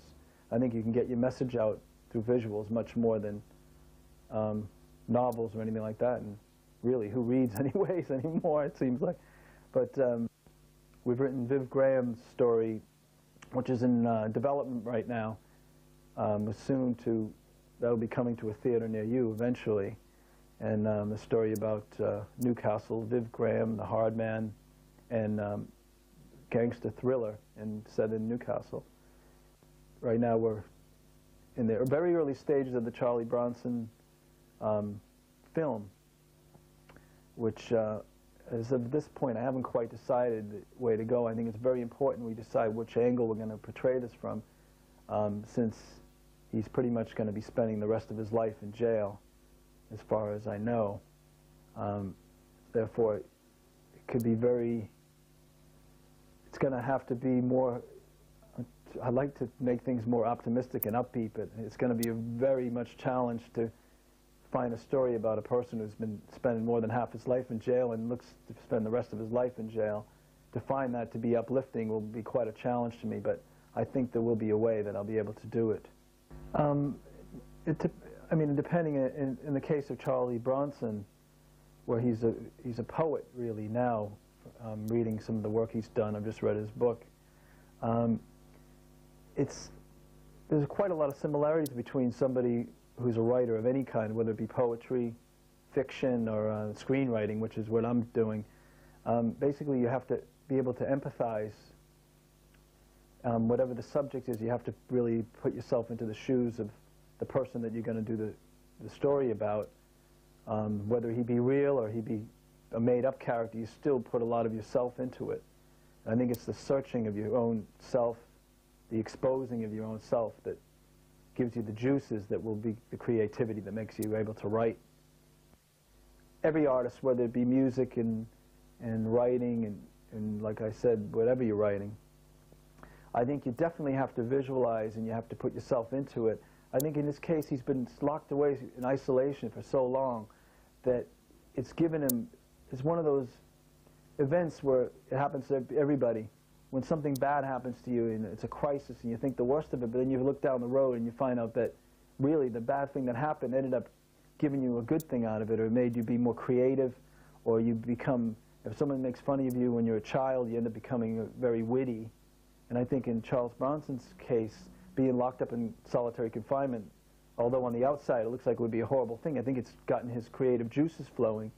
It's gotten him to search his inner self and his inner soul to come up with the creativity and the poetry, and he's tapped into the resources that most people have. Those resources, it's the secret is tapping into them. But it is a form of release. It is for me. I know it must be for Charlie, and it has been for an awful lot. I've been very lucky in meeting and getting to know these people very, very close quarters with myths, you know, with the Frankie Frasers, the Freddie Formers, Roy Shaws, Tony Lambrianos, you know, Charlie Richardson. I actually know these people, and it's been very, a very good learning period for me with these people. You know, you learn from your peers, and I've been taught my profession by the very, very best. And hopefully I can carry on in, now I've retired, in speaking about my profession as successfully as I did in doing it. You know? And I did very successful, thank you very much. But the media would find him most entertaining. You know, he's a very, very funny, very witty, very charming when wants to be, very talented fella.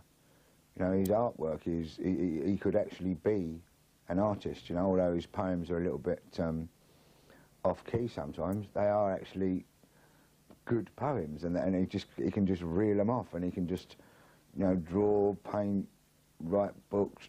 You know, he's a very talented man, and I'm sure that if exploited in the right way, he would excel in something with the media.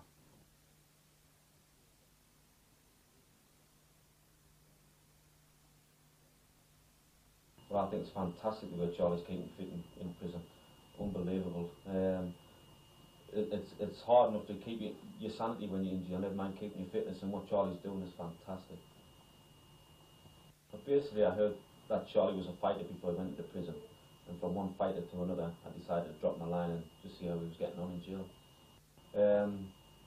Charlie was pleased, he was really happy, done me a drawing. It was a picture of me and Charlie standing behind him, hand on my shoulder, saying born to fight, maximum respect, Charles Bronson. You've got to be intelligent to keep your body in trim, and what Charlie's been through, the length of time he's been in jail and the length of time he's been in solitary confinement, no wonder people think he's insane, but the man is not, because he's very intelligent, and what he's doing in his life, what life he has, he's making the most of it. Charlie is a warrior. He's definitely a born fighter, because he's succeeded to stay fit and to stay alive while he's been in jail.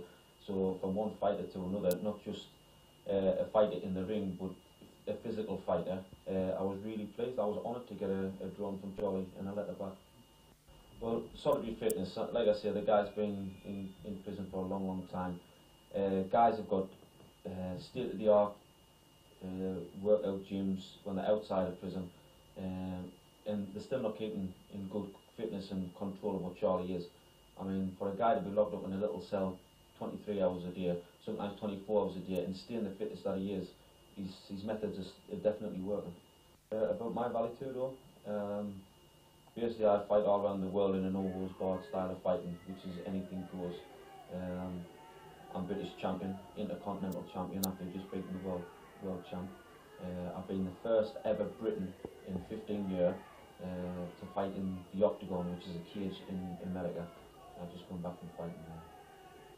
I was asked to do the fight scenes in the film, the Charles Bronson film, and I'd like to put my expertise into that work, because obviously there will be some fighting scenes in the film, and I'd like to do that the best I can.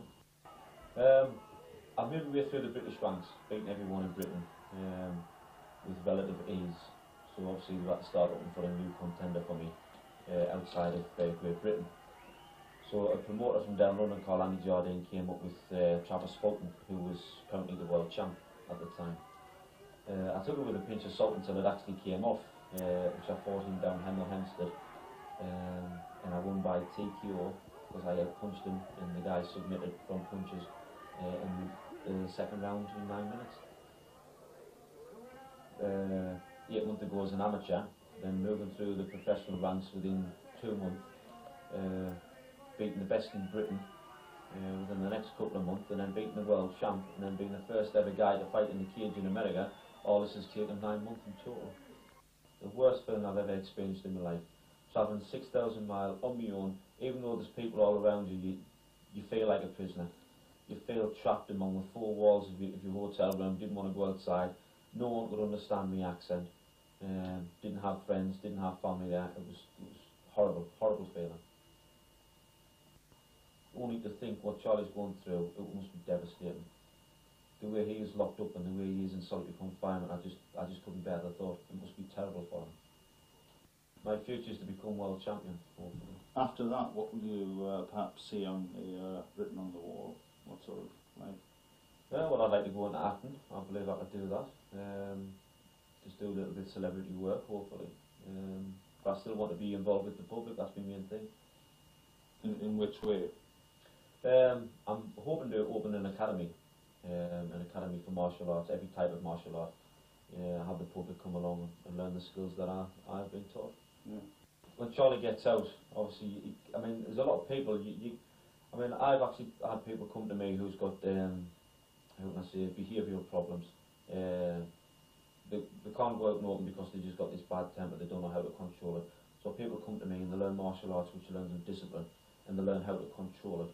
You know, it's the aggression was built up inside. If they know how to bring it out in a sport, and most parents come to me and say, "Oh, thank you, because my child has now behaved himself, and you know he's not distraught anymore." And hopefully we could try and channel that into Charlie when he gets out. Charlie's a human being like everyone else. I think he just needs to be understood. He doesn't need to be locked up like an animal. He just needs to be understood and needs to be helped. And I think once he's given that help, he can prove to everyone that he can be allowed out in society. What is it then about men, particularly yourself, Roy Shaw, Charlie Bronson, Lenny McLean, these people who are rather in the public eye because of the physical capabilities, what is it about these men that perhaps you think that people admire what they see in these men? Everyone is born, every man is born and they want to be this warrior. I mean, it goes back to medieval times and the gladiator times. You know, the Japanese now, they still worship the warrior. I'm due to go to Japan and I can't wait because I'll be treated like a king over there. So it's basically this look as the warrior what everyone wants to be at. Every small child, and most men that grow up don't become this warrior. They look for the idol who is the warrior, and basically that's why they get treated so well and they get looked up upon. So, are you saying that Charlie shouldn't lose some of the things, the inner qualities and other qualities that he has, do you think? I think Charlie's got better inner qualities than most men outside here today.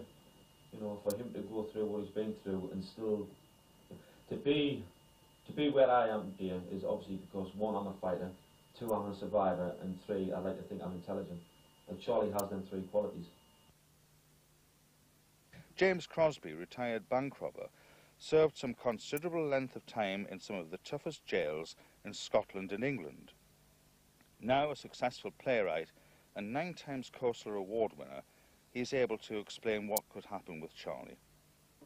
I mean, it must be a terrible thought that he could be in there for another 20 years. And when it's all added up, he's not really done anything that terribly serious. There's murderers and child molesters and rapists serving 5, 8 years, 10 years. Terrible thing, they got put on a sex register now, but they're keeping him in prison. They should, as I said once before, do a deal with him, give him a date that he can see is attainable, you know, without him cracking up too much. Say he told him, right, serve another 5 years and we'll put you in a pre-release scheme, and if you continue to sort of behave yourself and don't cause any trouble, you'll get out. Now, he's done that long now. 2 things happen to you when you're in the prison for a long time. One is you begin to accept it as the place you live, and that becomes your home. And that's a bad thing to fall into. The other thing is you can say to yourself, well, I'm going to aim at getting out and work towards that end. And he's doing that with kids, these crack-ups now and again when he's taking hostages. I mean, he must know himself now that that's pointless and aimless. And he does it in I suppose, in a sudden fit. And then I don't doubt for 1 minute that when he sits back in his cell privately, he regrets what he's done.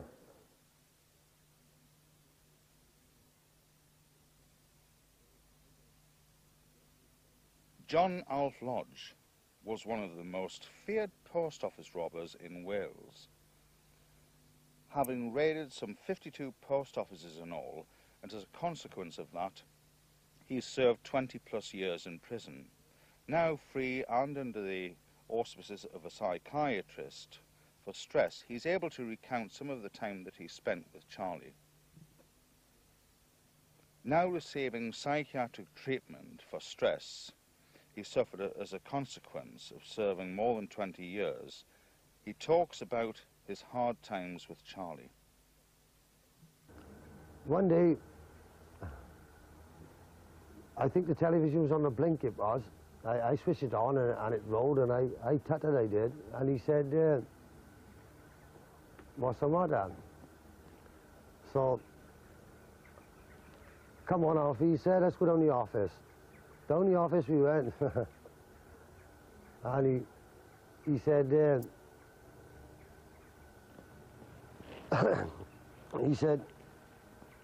well, if we don't get a decent television, when I come out of the cell now, he said, you can all look out. He said,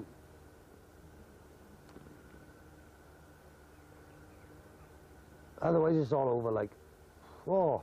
So I didn't know him too well then, and I thought to myself, over dinner, I smoked a spliff, I did, to be honest, calm myself down a bit. I thought, oh no, they ain't gonna have this. They're not gonna have this man doing this, bringing a TV here, you know. because I was on the blink, like. He smashed it, he did. And when I come out after dinner, I waited for Charlie to go first. I thought, oh, I'm going to have a look what's in there, in the TV room. He walked into the TV room, he came out with his hand on his chin like that, walking towards me. I looked at him, and then he motioned me to come into the TV room. I went in there. They had a brand new JVC TV, 2 speakers in the corner, and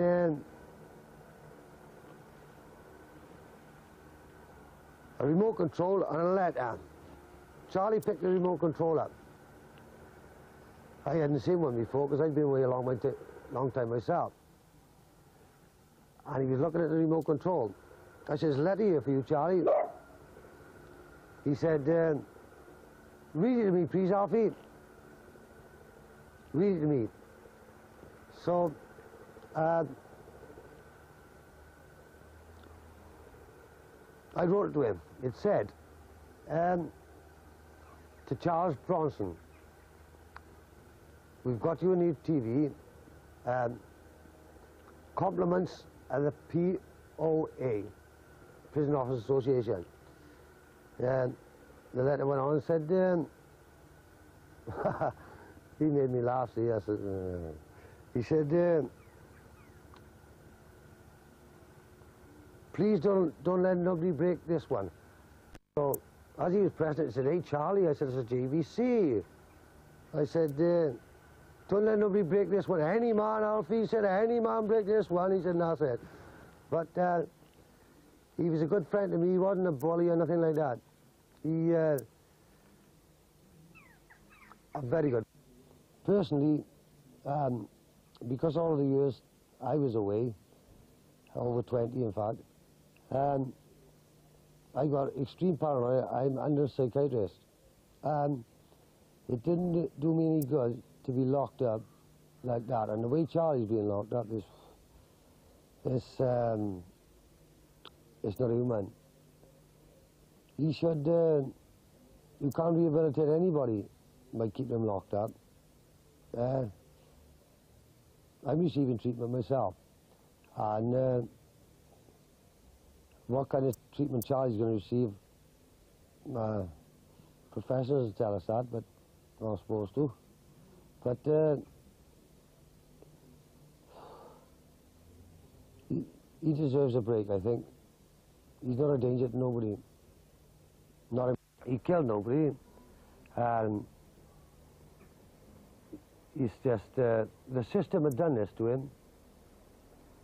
His mother said in the Welsh Mirror that he's misunderstood. I did understand, I understood him to a certain extent, but it's what the system has done to Charlie, you know, and because of the trouble and the fighting he's been in, they try and get back at him, and then they wind him up more. And he ain't a type of man to take anything lying down. And, well,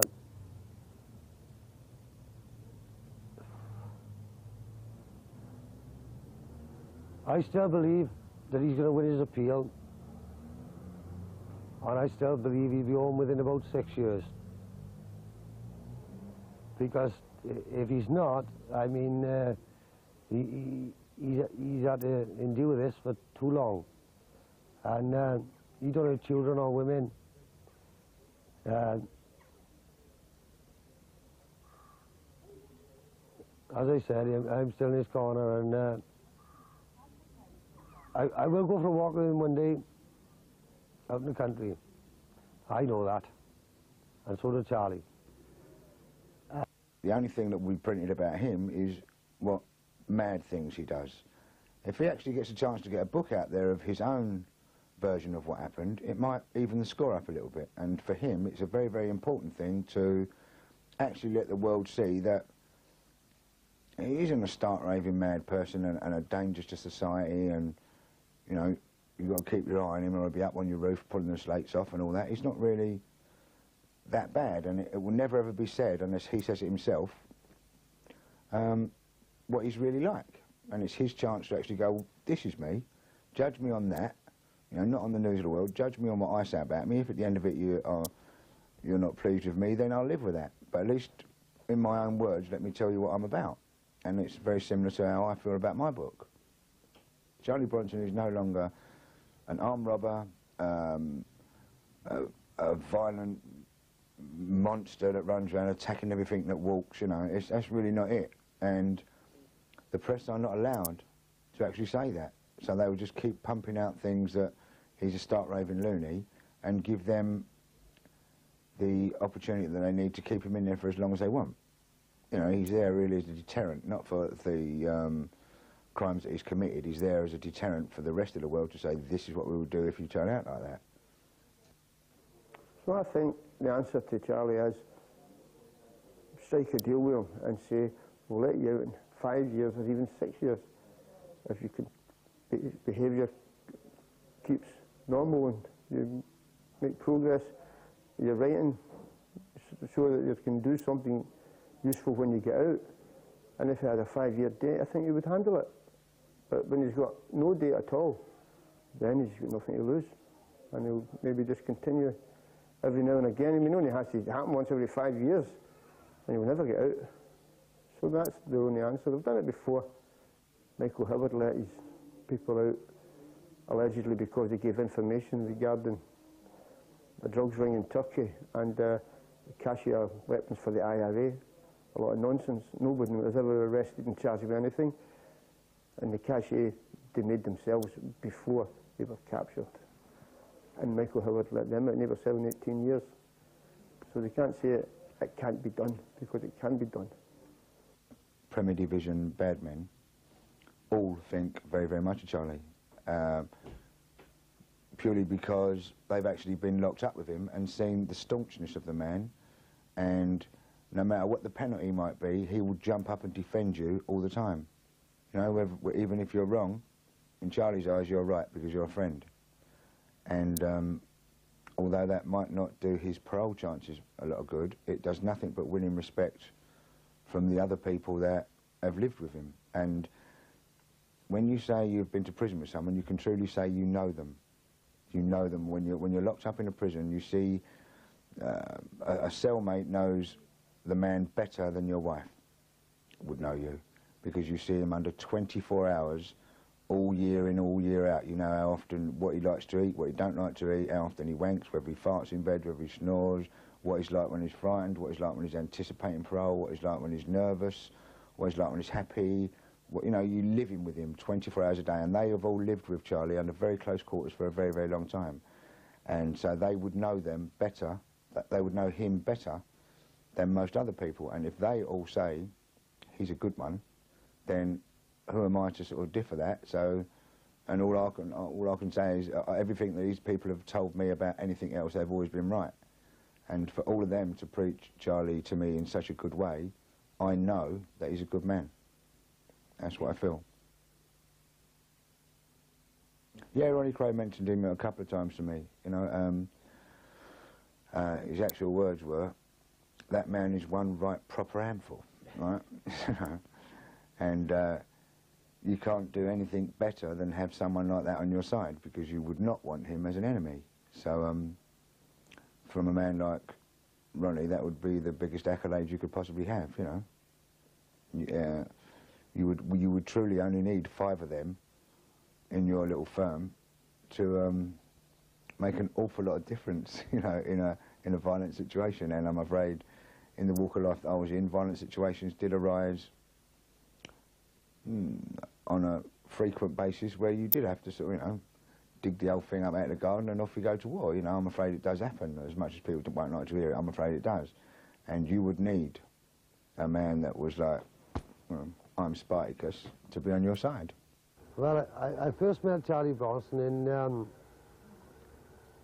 Lartin prison. I think it was 1989. And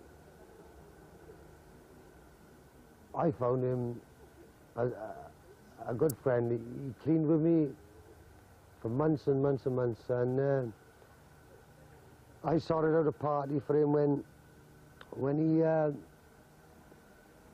Well, he lost his temper because I'd been drinking too much and I'd been smoking cannabis. He asked them to get a doctor to me, he did, and he gave him 10 minutes, they didn't, and he lost his temper the next morning. So, they put him in Salty for a month. I organised a party along with Johnny Walker, the Birmingham Six, for Charlie to come back out, and we had a party for him. I was with him for a long time after that, and he lost his cool again, and that's when he went, like. At that time, Valium was a thing, like Atrol, Triptysol, that type of stuff. I mean, if you can get on that, it's an easy way out. It's another way out of it. But I mean, then you're dealing with human wrecks, zombies. I've seen men on it. Give them that. Give them a tot of that. Yeah, have a tot of that. Keep it calm, you know. And you tend to go down. I had it. I was on the Valium, the Mogadon. We all was.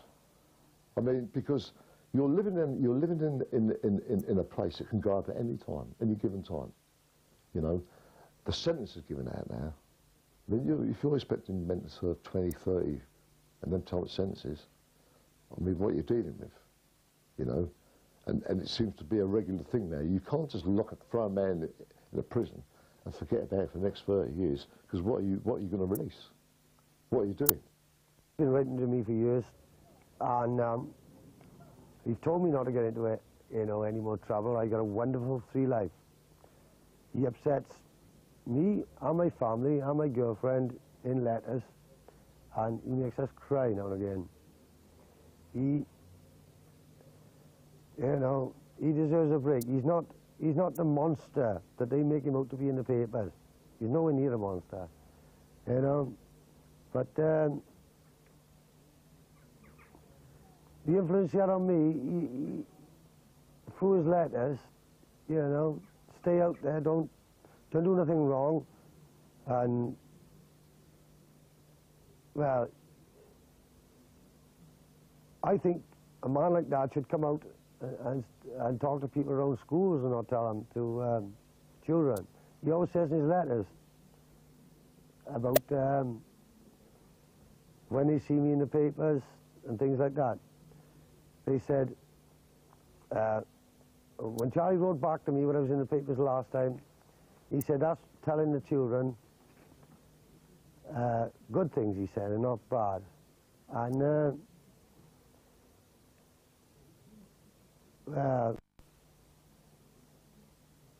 he's had a good influence on me in respect. He told me not to. And hopefully, you know, we're getting involved in projects. We can see that that's the best way out for him, because the other way, there's no way out for him. If he keeps letting his self go out of control, you need to learn greater control over his urges and behave himself. And I think he would do that if he had something definite to look forward to, instead of nothing, which is what he's got at the moment. I mean, he could easily be in prison for 20, 30 years, and what's he done? He's never killed anyone. I don't think he's particularly hurt anyone in any serious way. I don't really know about that, but as far as I understand, he's sort of grabbing people hostages. Okay, it does him mental harm, but, you know, if you were going to court outside without being in prison, you would have an awful hard job convicting you for something like that if there's no damage. I don't see why it should be any different in there. Personally, I've had drawings off Charlie for years. I've kept a lot of them. I've put them in frames. They're amazing, and I think they keep his head straight, and he is a good cartoonist, a good drawer, like. But, well, his drawings, they keep him calm. He sent me his last Cosler Award he did, his 5th one. Not bad, he said, for a madman. And he can still make me laugh in his letters.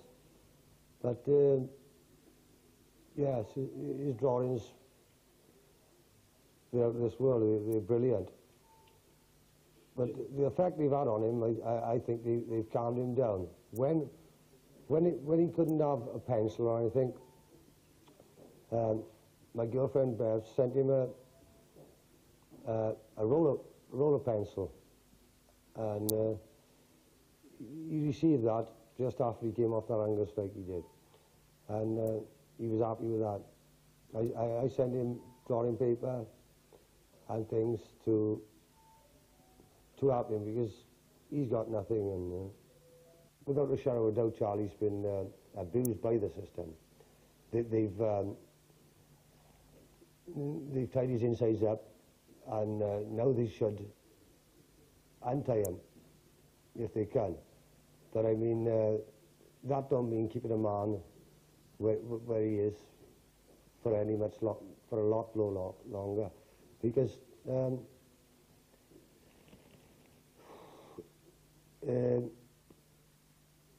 well, they got to undo what they've done. Rehabilitation don't mean keeping a man locked up in a cage like you have done for all these years, and it's only going to make him worse.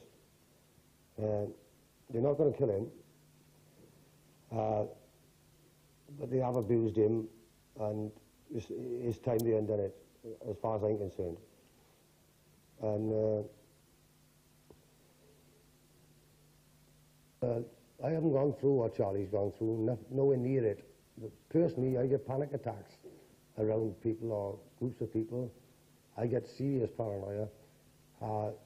What Charlie's going to get, I don't know. But it don't mean keeping him there much longer, because you wouldn't treat an animal the way they've treated him. Right?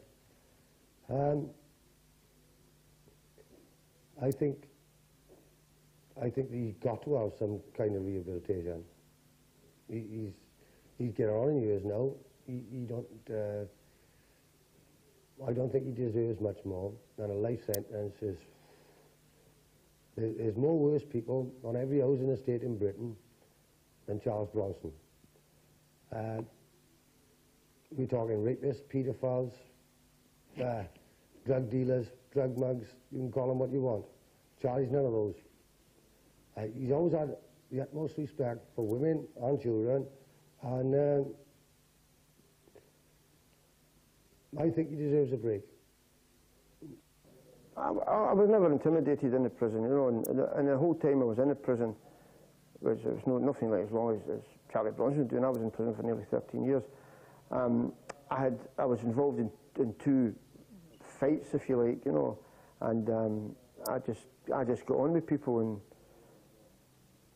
I had realised that I had a date, remember, different for Charlie Bronson. I had a date to get out, and I had a date to aim for. So I decided, right, I'll have to exist in the prison, and the best way to do that is to become involved in the prison. So when I was able to, I went on educational courses. I'd done my work every day.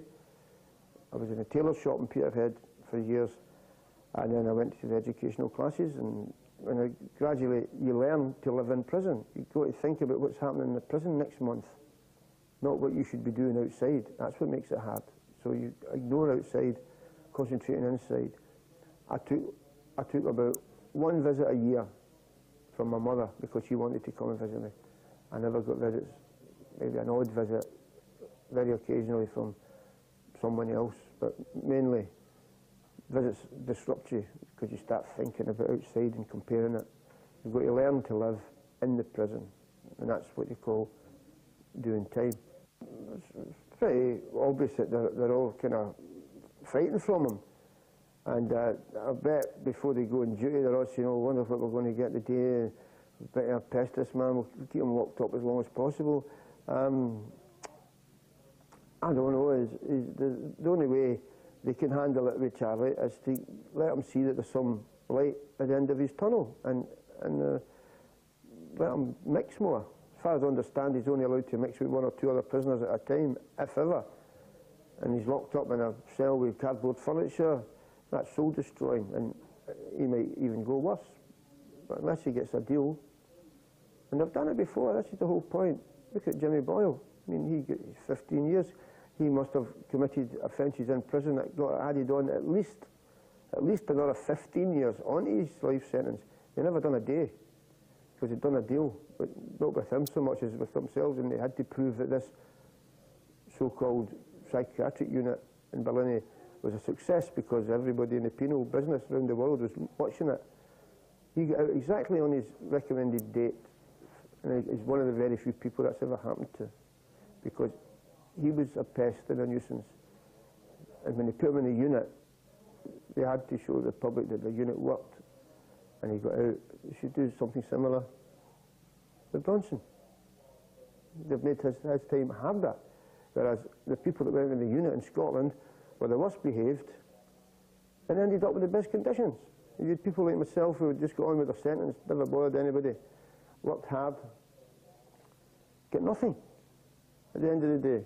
So the answer seemed to be then, cause more trouble and you'll get sent to the unit and you get visits all day, every day. You know, guys have gone to that unit and ended up alcoholics. Well, when you're locked up and I was in security for years, you don't get out as often as the rest of the prisoners, and you're not allowed to paint as well. It's just something you do as a defence mechanism.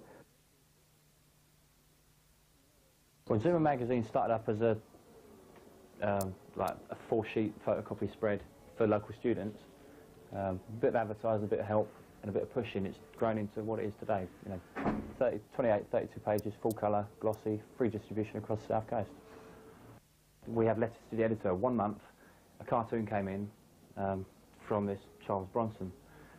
Totally mad. At the time, I didn't know who it was. I printed it, and then people started coming up to me and said, "That's Charlie Bronson. Can I see the original?" Someone offered me 200 quid for it. I'm like, "Well, hold on, no." So having him on our side, helping, is brilliant. It's absolutely brilliant, and we do get calls from PR companies and media houses all over the country asking is it the real Charles Bronson? So they do chase it up, and we've got a lot of interest now. This is his page. He does what he wants. We're not, highlighting it. Well, obviously we are, but we're not saying, "Oh, this guy's great. Go and rob a bank." It's just letting him do what he wants. He wants to tell people about what he's doing. The press aren't covering his stuff all the time. We will.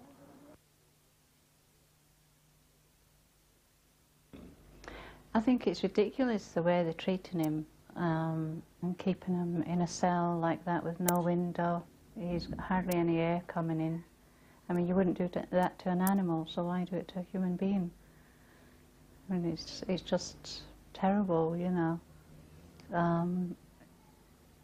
The way I see it is they do that to Charlie to rile him, to get him all worked up, thinking that he'll go off on one again. And then they can put it down to Charlie Bronson, the dangerous man and violent man, like what they do, when at the end of the day it's them that's making him do it. Well, it's definitely not fair what they're doing to him, because it's the way they're treating him that's making him, as I said before, they just try to wind him up. And at the moment he's just been knocked back from going on to B-Wing, which I think's out of order, because I think if he got on B-Wing he would be a lot happier and it would be a lot easier all round, because he's not like they say, I mean, these stories in the newspapers and everything that were back in Christmas '92 when Charlie were out and we met up. And he was living in a caravan at the Isle of Sheppey, and I moved in with him. But his mind were more on Bertha, his medicine ball. And he even went to the lengths of taking my favourite leather skirt and his favourite, because he always said he liked that one. And he actually took the leather skirt and made it into a coat for Bertha to keep her warm. Central News at 6 with Ann Dawson and Wesley Smith. Good evening, welcome to the programme. Our main stories tonight: cartoons by a killer. Britain's most dangerous prisoner gets his own exhibition. Central TV has to accept responsibility for putting out such misleading news items As a direct consequence of this item, it resulted in a London newspaper printing this story. The newspaper's editor at once apologised and printed a retraction. Unlike Central TV, which is run by Carlton, they could only manage a letter without an apology and no retraction. Michael Winner, a national newspaper columnist, also boobed when he mentioned Charlie was a killer. He printed a retraction the following week. This sort of media assassination has undoubtedly added to the misleading notion the public have of Charlie. Another item written by Robin Ackroyd, after Charlie was given a life sentence for the Phil Danielson hostage incident at Hull Prison, appeared in a national newspaper and totally lied about Charlie, saying he had nothing to lose by killing someone now that he'd been given a life sentence. Ackroyd admitted to Charlie's solicitor, Mr. T, that he did it for sensationalism. Charlie is now suffering the consequences of these misleading items and is still in solitary confinement.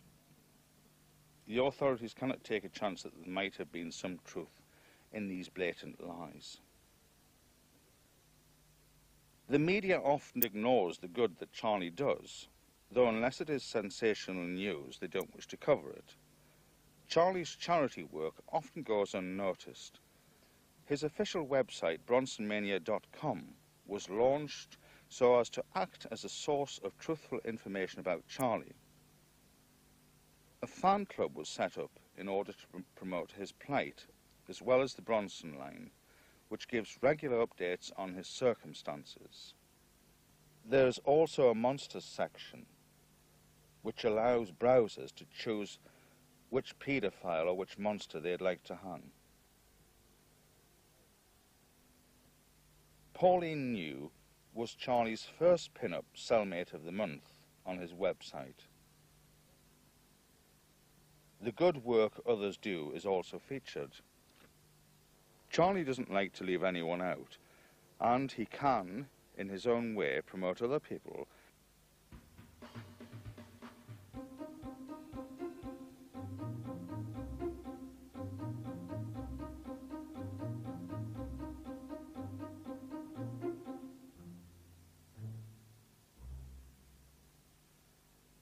As well as linked to other sites associated with him.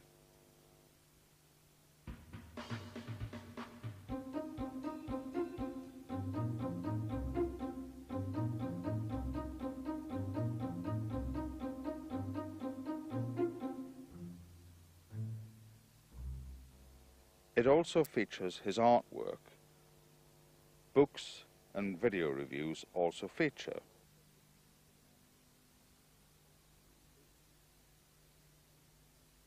Charles Watson from the northeast of England has had a tattoo designed by Charlie Bronson. This tattoo he has had placed onto his thigh, and that's in celebration of Charlie Bronson after reading Silent Scream. Purely because the name Charlie Bronson preceded the person I was about to meet. He was renowned through the prison service as being a very difficult, violent, unpredictable character. So to that end, my first meeting of Charlie was a great deal of nerves as a young sort of prison officer in the line of duty. This was in Belmarsh about 1993, I believe, when I first actually came across Charlie. Yes, it was typical of Charlie, where we stopped at some traffic lights, and Charlie was naked, as he always prefers to travel, with this sort of rather Victorian restraint type body belt around his waist. And we pulled up these traffic lights, and next to us was this coach of old ladies going on a day trip to Margate or wherever. And Charlie, of the nature of Charlie, he loves the old. He seems to love old ladies, old men that have been through the war. To him, I think they symbolise Britain as a country and the struggle against the old sort of war days and the war times. And Charlie stood up to wish them all well, you know, through the glass of this coach. And I sort of said to Charlie, look, you know, I'd be a bit careful, Charlie, because you haven't got any clothes on, you know, and these are old ladies, you know. And Charlie said, no, he said, I've been in thousands of these buses before, there's no problem, you know, they can't see through the glass. And I could see these old ladies sort of looking out of the corner of their eye.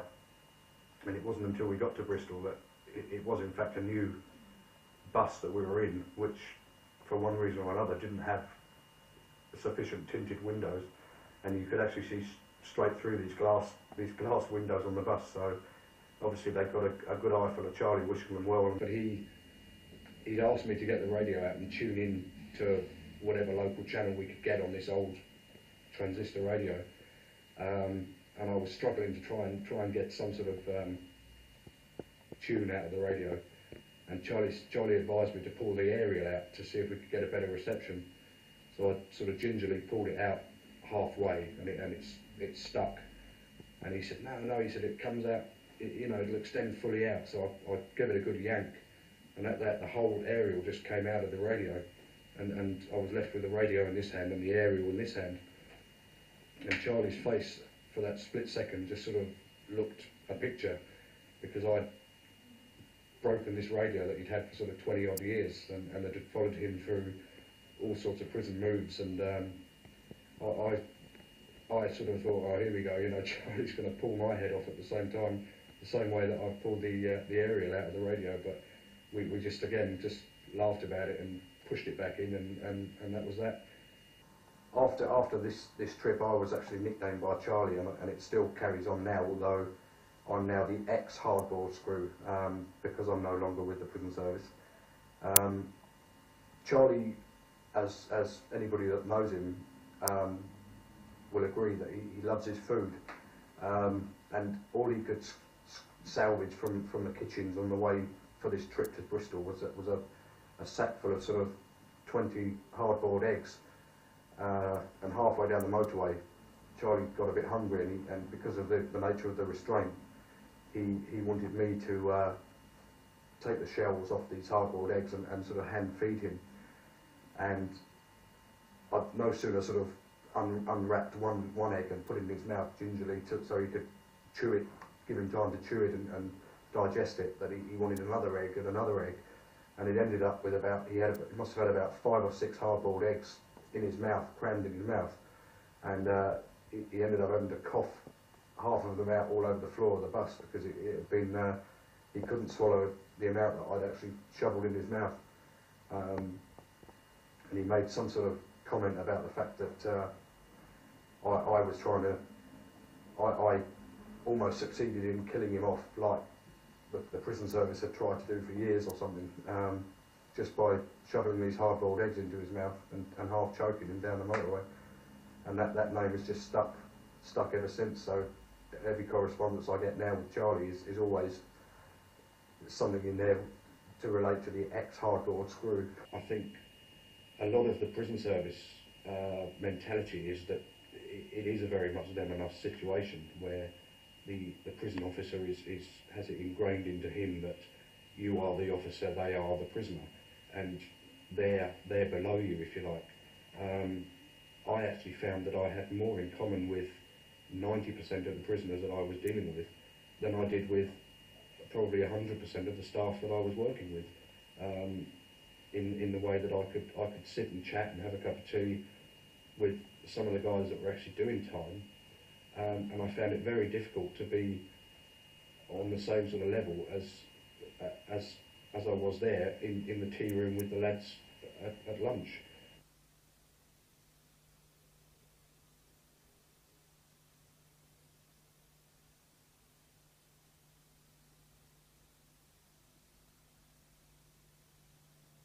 When Charlie falls down to the ground,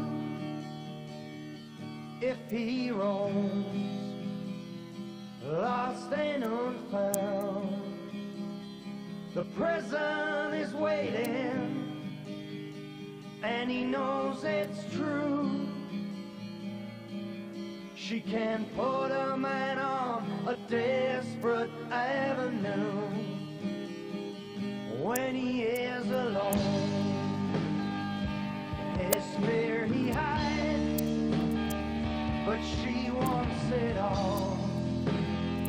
She'll even take your pride, and she's always waiting. Yeah, she's there for you. She'll put you out on that desperate avenue. Hey, you can't deny that she's there, waiting in the dark. You can't deny that she's there. You can feel her cruel heart.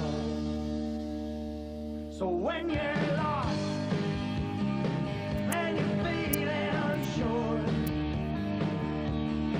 when they've hurt you so bad that you're lying on the floor, well, you know they're gonna push you just that little bit more. They wanna keep you out on that desperate avenue.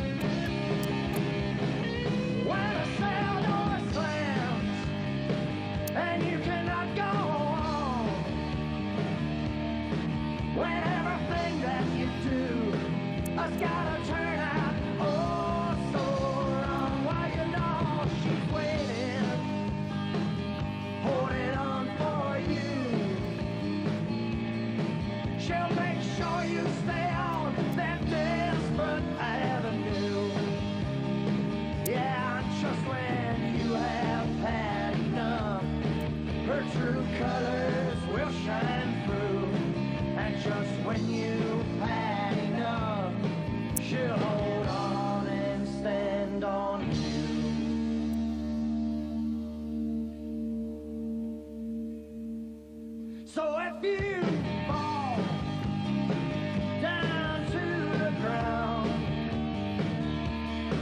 when you're lost and unfound, while you know she's waiting, that prison's there for you. She's gonna keep you out on that desperate avenue.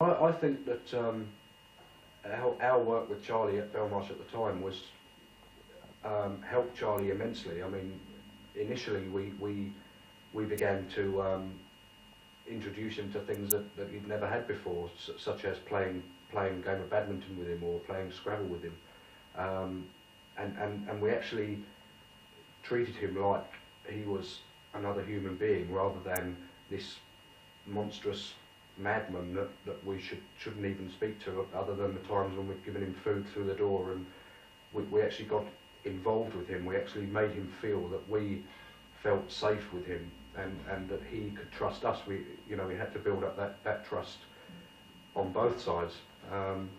From the management level, I think there is a lot of intimidation from the higher levels down to the lower grades.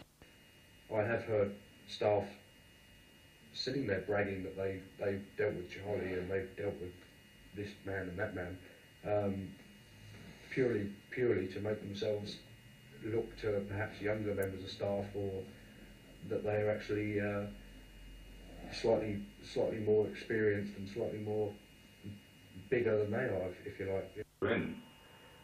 It's since I've left. I mean, it's been a big. Well, I think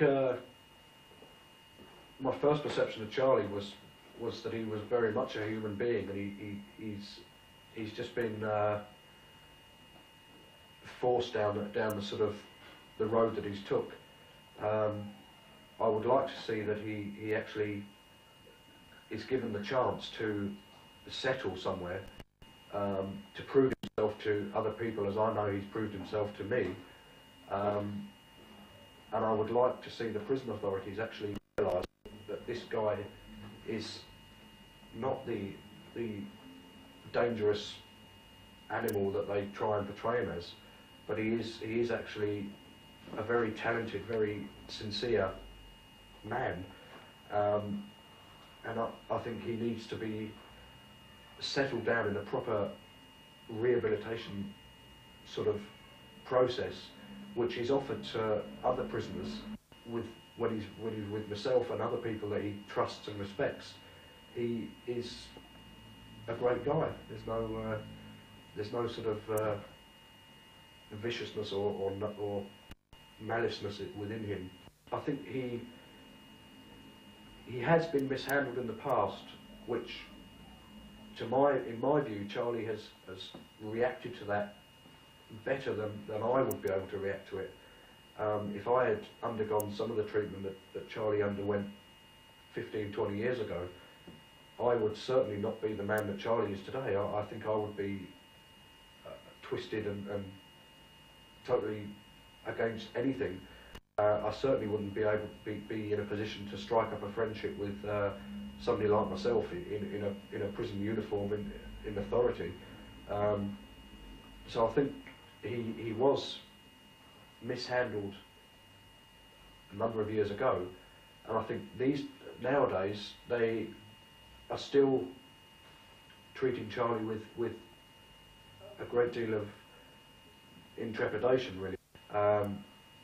To me, there's nothing mad about Charlie at all. I mean, Charlie, as I said before, had the strength of character to actually befriend somebody like me, who should have been the last person on the earth that he would even contemplate talking to. And to me, that is by no means a sign of a madman. You've only got to look at what Charlie's achieved in the most difficult of circumstances, with his artistry and his books, his poems, and his goals, if you like. I mean, he's looking at opening the restaurants. He's looking at more books, more drawings, more pictures. Somebody who perhaps hasn't got a hope of ever seeing that from the outside, is just amazing for me to actually sit here and think that he's actually achieving all those things. I mean, I wouldn't dream of achieving half of what he's achieved in my lifetime, and I've never been in the sort of situation that he's been in, which is against all the odds. He's beaten everybody that has ever tried to put him down, and made a success out of his life.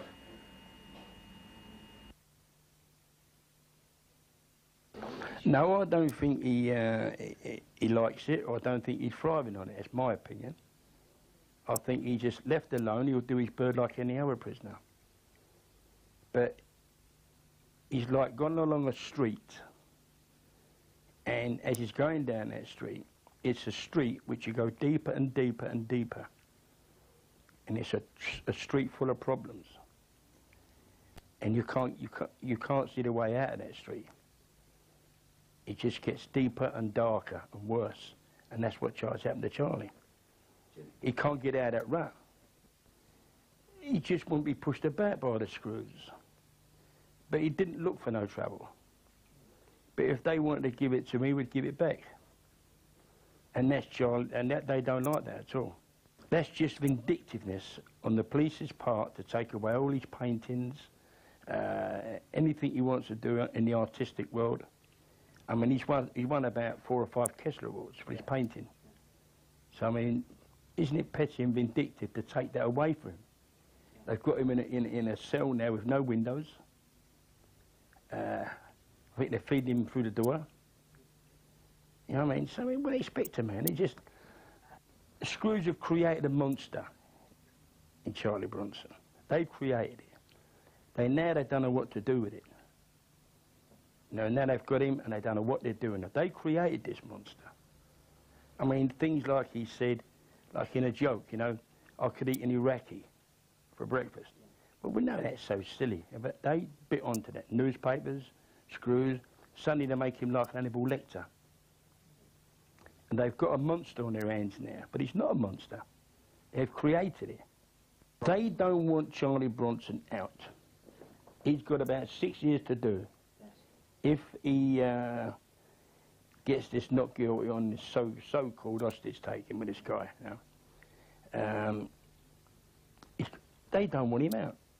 They either want to kill him in there, or they just want to keep him in there for life. That's what they aim to do. I mean, I'll be on the wings with Charlie. He's no danger to another con. He's no danger to the Screws, really, if the Screws leave him alone. Give him his painting, let him get on with it like everybody else does. But as they've got this monster on them now, they just create worse and worse and worse. They keep pushing him and pushing and pushing the guy until he breaks. Then when he snaps, he does something wrong. And he's not being treated the way he should be treated, like another con.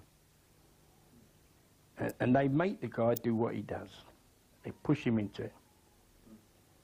You know what I mean? He's never done no harm to no one else outside. I'd be quiet when have Charlie stay with me. So you're with my family. You're that easy. Because I know that he's no danger to anybody. And my family could be around. I don't look at him as a danger to kids. He's not a murderer, he's not a rapist. He's just fighting against the establishment. He's can't handle them people pushing him around.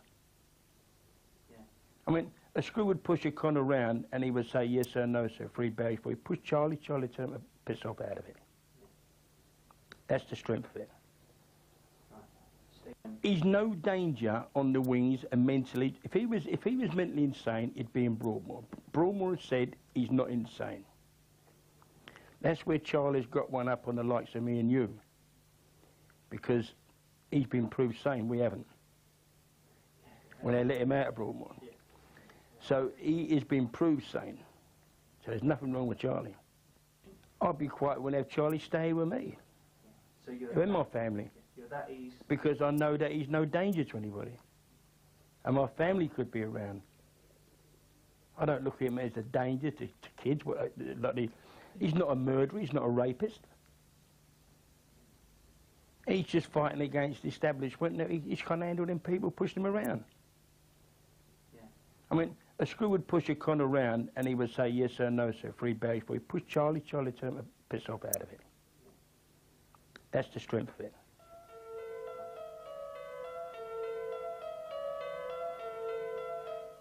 Prior to the making of this documentary, I asked Her Majesty's Prison Service permission to visit Charlie and film an interview. This was declined on the grounds that it would be unfair to his victims. Some weeks later, a televised counselling session with serial killer Dennis Nilsen was screened on UK television. The filming was done with the blessing of the prison service. I then asked the prison service headquarters to make comment on Charlie's position via a spokesman. The prison service didn't even acknowledge my 3 recorded delivery letters.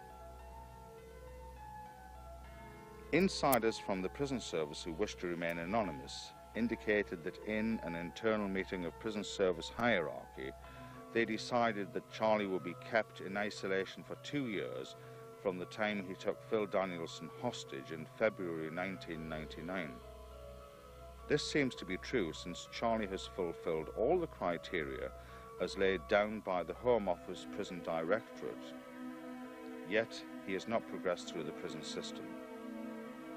Charlie's lawyer, Tahir Khan, was recently refused permission by Governor Yeomans of Woodhill Prison to visit 7 inmates that Mr. Khan proposes to call as witnesses in Charlie's appeal against his life sentence. Governor Yeomans doesn't seem to be au fait with the law, and it would seem he's not aware of the criminal laws relating to perverting the course of justice in his advising Mr. Khan that he has to be sent a visiting order from each of the 7 Category A prisoners if he wishes to see them. In such strict Category A conditions, this visiting procedure can take up to 3 months to process. Another order, authorised by Governor Yeomans, nearly resulted in a serious situation at Woodhill Prison when Charlie's lawyer, T, was told he couldn't take any money into the visits room in order to buy Charlie a few chocolate bars from a vending machine.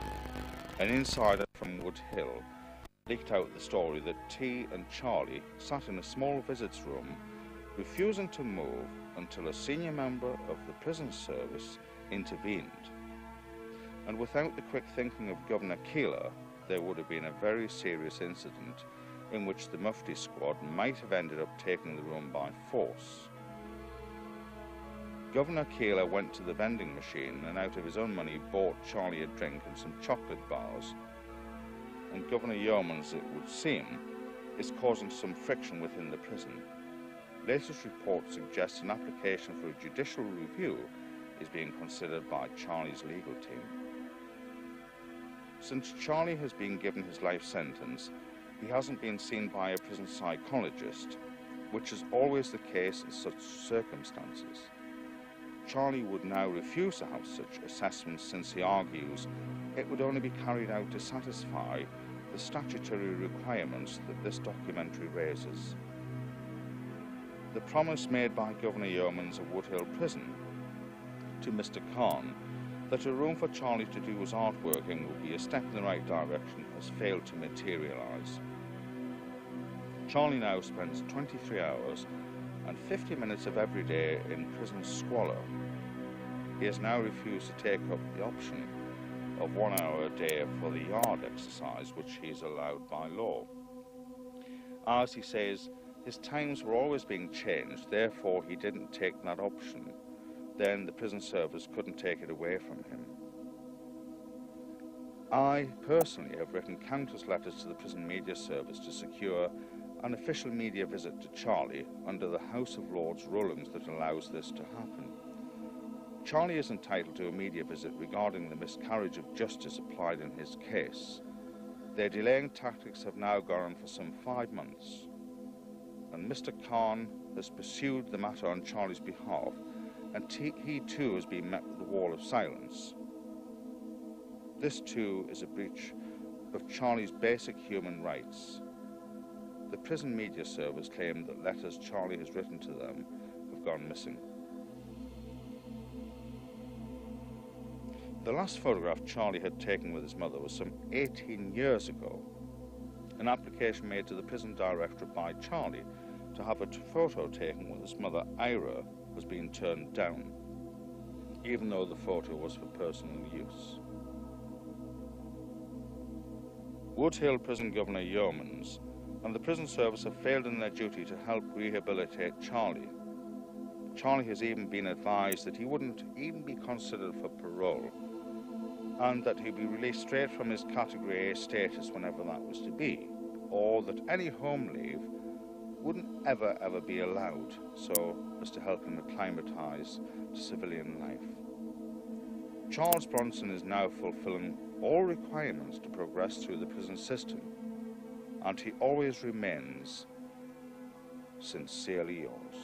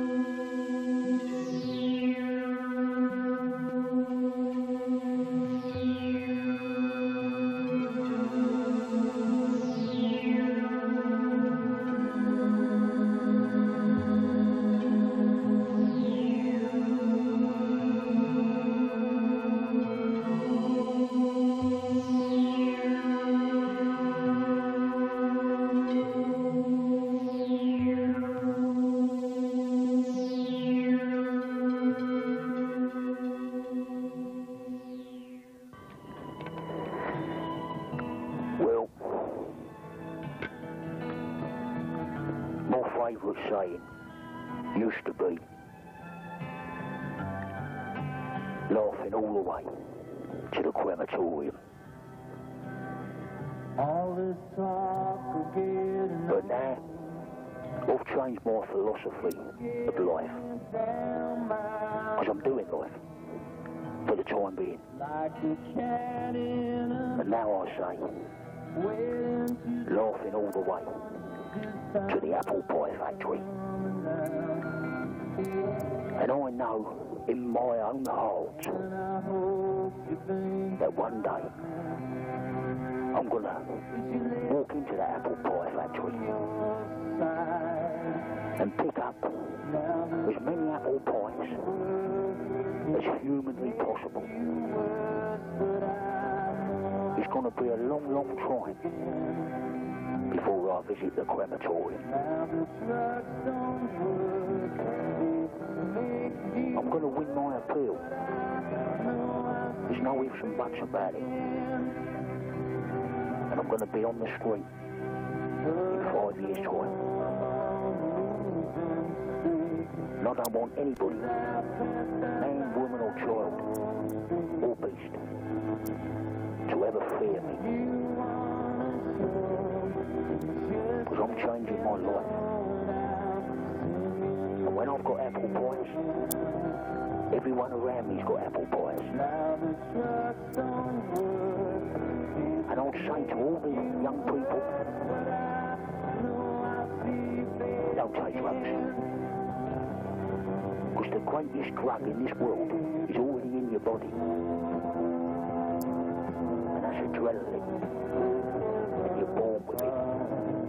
There's nothing better. Nothing more powerful than adrenaline. It's fantastic. Have a great life. Enjoy yourself. And if you've got a mum, give her a cuddle. God bless you all. Sincerely yours, your old China, Charlie Bronson.